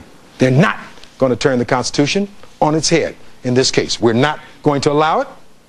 And so now let me bring you to a segment of this discussion where we talk about if you can't trust the messengers, watch out for their message. Van Adder, the man who carries the blood. Furman, the man who finds the glove. Remember those two phrases. Van Adder, the man who carries the blood. Furman, the man who found the glove. Now, Detective Van Adder has been a police officer for 27, 28 years. An experienced LAPD robbery homicide man. He was put on this case because of his experience, presumably, because they had the resources downtown. You know what time he got there and knew what happened. One of the things that has been totally unexplainable to me is the fact that here you have Mr. Simpson cooperating fully, gives his blood. And he gives 8 cc's of blood, we now know. Van Adder, the blood is then turned over to Van Adder. Now, we know that he could have booked that blood in Parker Center, or he could have gone over to Piper Tech. You see these two residences here. Thank you, Mr. Douglas. And, Your Honor, this is, okay, this is just the board. Apparently there's not a number on this. He's at Parker Center, right over here in the police building, right down here at 150 North Los Angeles Street. Takes this blood. Could have gone a couple of floors and booked the blood. Their manual requires. But he didn't do that, did he? Could have gone over to Piper Tech, another facility right downtown here, and booked that blood. This is the reference sample of Mr. O.J. Simpson. He doesn't do that. What he does is he goes way out to this area marked Brentwood Heights. Must be 20, 25 miles, 20-some miles to go way out there, carrying the blood in this unsealed gray envelope, supposedly. Why is he doing that? Why is Van Adder carrying Mr. Simpson's blood out there? Why is he doing that? Doesn't make any sense. Violates their own rules. Why is he doing that in this case? Has he ever done it in any other case? No. Name another case where this has happened. Or you can ask him those questions all the time. With Bushy. Officer Bushy, when have you ever sent 4 people, 4 detectives over to notify somebody who's not even the next of kin? Well, Mr. Cochran, there must be somebody, but I can't name you a case. There are no cases. These are the things they did in this case. So he goes way out there with that blood. Why did he do that? Doesn't make any sense. And so, we know because again, much of what happened here is on video. It's the strangest thing about this blood. He can't explain either why he carries it out there. And then it gets even stranger, doesn't it? Because supposedly, after the blood is carried out to O.J. Simpson's residence, Van Adder gives the blood to Fung, according to what we hear. But Fung then uses some kind of a trash bag, a black trash bag, and gives it to Mazzola, but he doesn't tell her that it's blood. Isn't that bizarre? You remember the video when Mazzola's walking along carrying it, almost bumping into the hedges and the shrubbery? It's the most bizarre thing you've ever seen. She doesn't even know it. And then, talk about cover-ups, Mazzola is asked, well, did you see when Van Adder gave the blood to Fung? And she says, no, I had sat down on the couch and I was closing my eyes in Mr. Simpson's couch at that moment. I wasn't looking at that moment. Sound like a cover-up to you? Always looking the other way, not looking, don't want to be involved, covering for somebody? It's bizarre. Absolutely bizarre, and it's untrue. It doesn't fit. So Van Adder, the man who carries the blood, starts lying in this case from the very, very beginning, trying to cover up for this rush to judgment. Those are words. That's rhetoric. Let me prove it for you. He tells us, and this is a board. The board's entitled Van Adder's Big Lies, the man who carried the blood. He tells us that O.J. Simpson is not a suspect. That's the biggest lie we've heard probably in this entire trial. O.J. Simpson is not a suspect. They handcuff him within 30 to 45 seconds of the time he gets back here. He lies about that. Weitzman succeeds in getting him unhandcuffed, and they take him downtown. But he does more than that. Not only does he lie about that at the beginning, he then feels comfortable enough to talk to these two brothers, the Fiato brothers, and an FBI agent named Wax. And isn't this bizarre that the lead detective in this case, put on here because of his experience, is talking with these two guys who've been in this witness program for quite a while, testifying for the government. Now we know that in a rather unusual set of circumstances, they're in a room somewhere in some hotel drinking beer. It's not even Van Adder's case. And they're sitting around talking. And I asked the FBI agent, weren't you a little surprised that a detective would be talking to these two people about the Simpson case? Well, we found out that there was a relationship allegedly between Denise Brown and one of these brothers, and maybe he felt comfortable. But why would he do that? And what does he say? He tells them that we didn't go up there to save any lives. O.J. Simpson was a suspect. The husband is always the suspect. But then he comes into court here, this lead detective, takes the stand again and lies to you under oath. Says, oh, well, no, I never said that. Never said that. That'd be a mistake if they said that. I never made that statement. He lied. He lied from the very beginning. He lied when they went over there. Then they bring in Commander Bushy, an otherwise good man. They get him involved in this. Let me tell you something interesting about what you heard about Phillips's voice. Phillips was talking to the coroner's office about 7, 8 o'clock in the morning on June 13th. The man asked him to identify, well, yes, we have one male, female, one white female, one white male, as though he didn't know the names or whatever. Now, this is 5.5 hours after Bushy said, go over and notify O.J. Simpson, who's not even the next of kin, because we don't want the family to find out about this like they did in the Belushi case. Remember he said that? Now, he's doing all this from his house, from his home. Phillips, if you look through his testimony, look back through your notes as to when he says he knows who this person is. But isn't it amazing that the children are already down at the station? They're at her house. They got a phone with a speed dialer. They know. Bushy knows. They don't follow his orders out. They stand out in the street, not investigating, stand out in the street, planning, doing whatever they're going to do. But one thing they do, they decide that O.J. Simpson is a suspect in this case. And let me tell you why you're going to know that. They want to talk a lot about 1985, but he missed the whole point. In 1985, something interesting happened in this case. In 1985, Mark Furman responded to a call on Rockingham. Mark Furman is a lying, perjuring, genocidal racist. And from that moment on, anytime he could get O.J. Simpson, he would do it.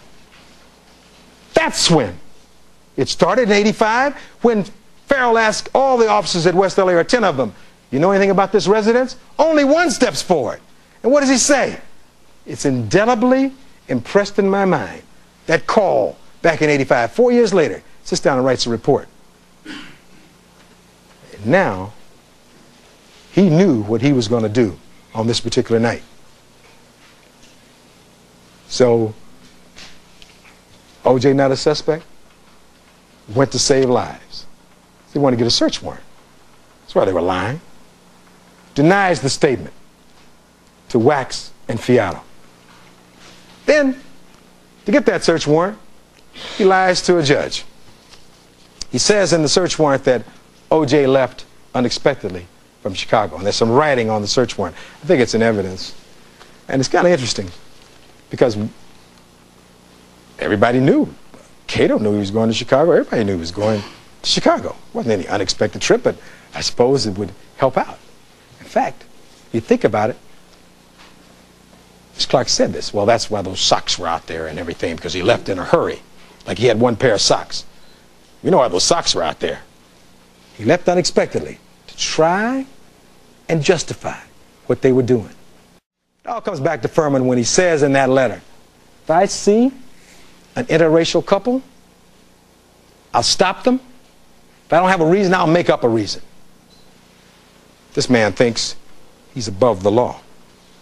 And even Darden, Mr. Christopher Darden, my friend, has to admit, he said it was textbook what's happened to their witness, not our witness. And so he lies to the judge. He lied to the judge. He's lied to you, his jurors. Then he says that Arnell and Cato said O.J. left unexpectedly. That's written in the warrant. Never say anything of the kind. Cato knew this was a planned trip for Hertz. He talked to Kathy Randa. Then in the search warrant he puts that it was confirmed there was human blood on the door. That's never been tested, even to this day. Another lie in this search warrant. He denies telling Thompson the order to handcuff O.J. Simpson.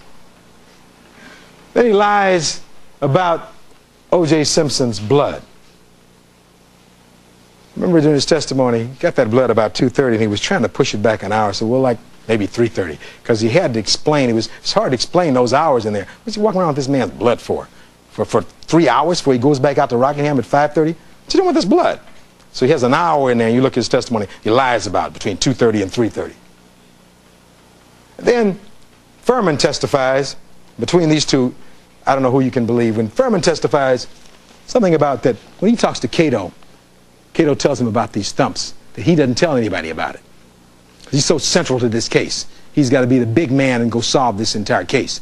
He doesn't tell the rest of them. Remember, he goes off all by himself for 15 minutes. Just walking around, he goes off by himself somewhere, supposedly where he supposedly finds this glove. No opportunity? We'll be talking about that. But Van Adder comes in and says, well, yes, Furman told me about the thumps on the wall, contrary to what Furman had said. So these are the lies of the co-lead detective in this case. If you cannot trust the messenger, you can't trust the message that they're trying to give you. You can't trust the message. So this man who starts to lie from the very, very beginning, I'll leave it up just a second. We covered the lies and the things that he did. And then they rope in Commander Bushy to try to back him up by saying, well, I'd ordered them to do this, a direct order to do this. But isn't that interesting now? Let's think about this. You look at those logs and see how many police officers came out to Bundy and Rockingham. Maybe more than 30. You think that of those number of officers, that maybe one of them, maybe one of the patrol officers could have went to give the notice? It took all 4 detectives, all 4 LAPD experienced detectives to leave the bodies. They had notified the coroners. They didn't have a criminalist to go over to notify O.J. Simpson. Who's fooling who here? This is preposterous. They're lying. Let's try to get over that wall, to get in that house. If you don't believe so, you're talking about saving lives? Remember what Arnell said. First of all, they all make this big mistake. They forget, and they say, well, when we leave from the back, we go right in that back door of the house there. We go right in the back door. But they forgot. Arnell Simpson comes in here and testifies, you can't go in the back door, because remember, Cato had put on the alarm. You had to go around the house to the front. Arnell had to open the keypad to let them in. Remember? You think who knows better? You think she knows better or they know better? She had to open the door to let them in. They're so worried about dead bodies and people being in that house and saving lives. Who goes in first? Arnell Simpson goes in first. These big, brave police officers. And the young lady just walks on in there first. They don't go upstairs looking. They just want to be inside that house and make her leave. But give Furman a chance to start what he's doing, strolling around the premises and doing what he's doing there. Then we come to Detective Phillips, a nice man, but even he makes misstatements in this situation. Now he knows Furman probably better than anybody because he's the one who calls Furman. He's the one who works with Furman. Now, Furman, in the culture of LAPD, has been promoted. We have heard that in '85, when he goes out to this incident, he's a patrol officer. Now he's a detective, moving up in the ranks, working with Phillips. And Phillips calls him after 1 o'clock. Furman's been somewhere down at La Quinta in the desert, and he comes back supposedly, and he gets his call to respond to this location. And even Detective Phillips, in this case, and I examined him, when asked, well, Furman told you, didn't he, about his going out on that call in '85 about this so-called domestic discord, and then the '89 situation. You knew about that, didn't you? Phillips, oh, no, I never knew anything. Nobody told me anything. I don't know anything about that. No, I didn't. And then Lang comes in here. And then Lang and Van Atter's report, right in the report, and it's in evidence, Exhibit 1021, Lang directly impeaches Phillips. That Phillips did tell him about the '85 incident. The Furman had told him he'd been out on it. Why would he do that? Now, these are facts, ladies and gentlemen. This is what happened in this case before your very eyes. Not anything I'm making up. And who would know Mark Furman better in this case? His lack of credibility, his lying, racist views than Ron Phillips, his supervisor, who apparently chose to look the other way. And I'm sure he's as embarrassed as anybody else by this disgrace, Furman. So it's important at the outset that we understand the role of Phillips, as we need to understand the role of Van Atter. He was the one allegedly given this order by Bushy to go over and give the death notification. He didn't comply with it until much later. And presumably the reason they were going to go over was to give the notice to Mr. Simpson, and Furman was going because he was needed. Now, can you imagine this?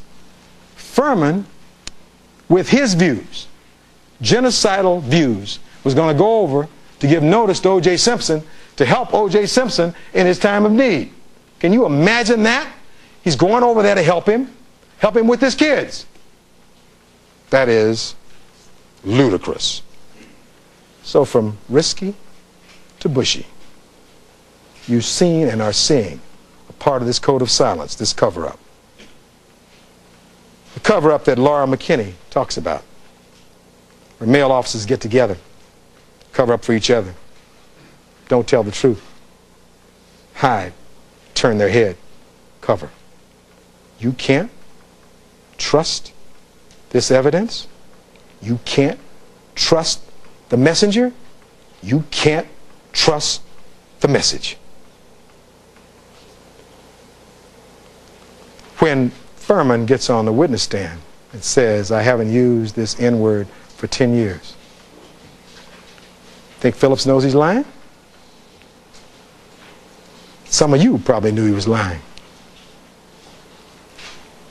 But it took those tapes to make those of you who didn't believe that these kind of things exist to take place. Didn't he have an obligation to come forward under those circumstances? For if Furman would speak so candidly to this lady that he met in a restaurant in West LA, you think he talks like that to the guys on the force? She talked about, he said those words in police administration and police procedures. That's the way he talks. That's the way he is. Nobody came forward to reveal this. We revealed it for you. Let me just take a moment. This whole thing about the police and what they've done in this case is extremely painful to us, and I think to all right-thinking citizens. Because you see, we live in Los Angeles and we love this place. But all we want is a good and honest police force where people are treated fairly, no matter what part of the city they're in. That's all you want. So in talking to you about this, understand there is no personal pride. But I told you when we started, this is not for the weak or for the faint of heart. And so let's move on. Then, just wanted to show you this part from Detective Phillips. This is what was asked of Phillips at 15084. Mr. Simpson and Miss Nicole Brown Simpson had been embroiled in previous domestic discord situations, one of these resulting in Mr. Simpson having to go to court. You told them that too, didn't you? Answer, Phillips, I never told him that. He's talking about to Lang. So if, my question, if Detective Lang so indicates in his report, he's wrong. Answer, if he tells you that, I told him that, he may have learned that from Detective Furman, but he didn't get the information from me. I never knew that.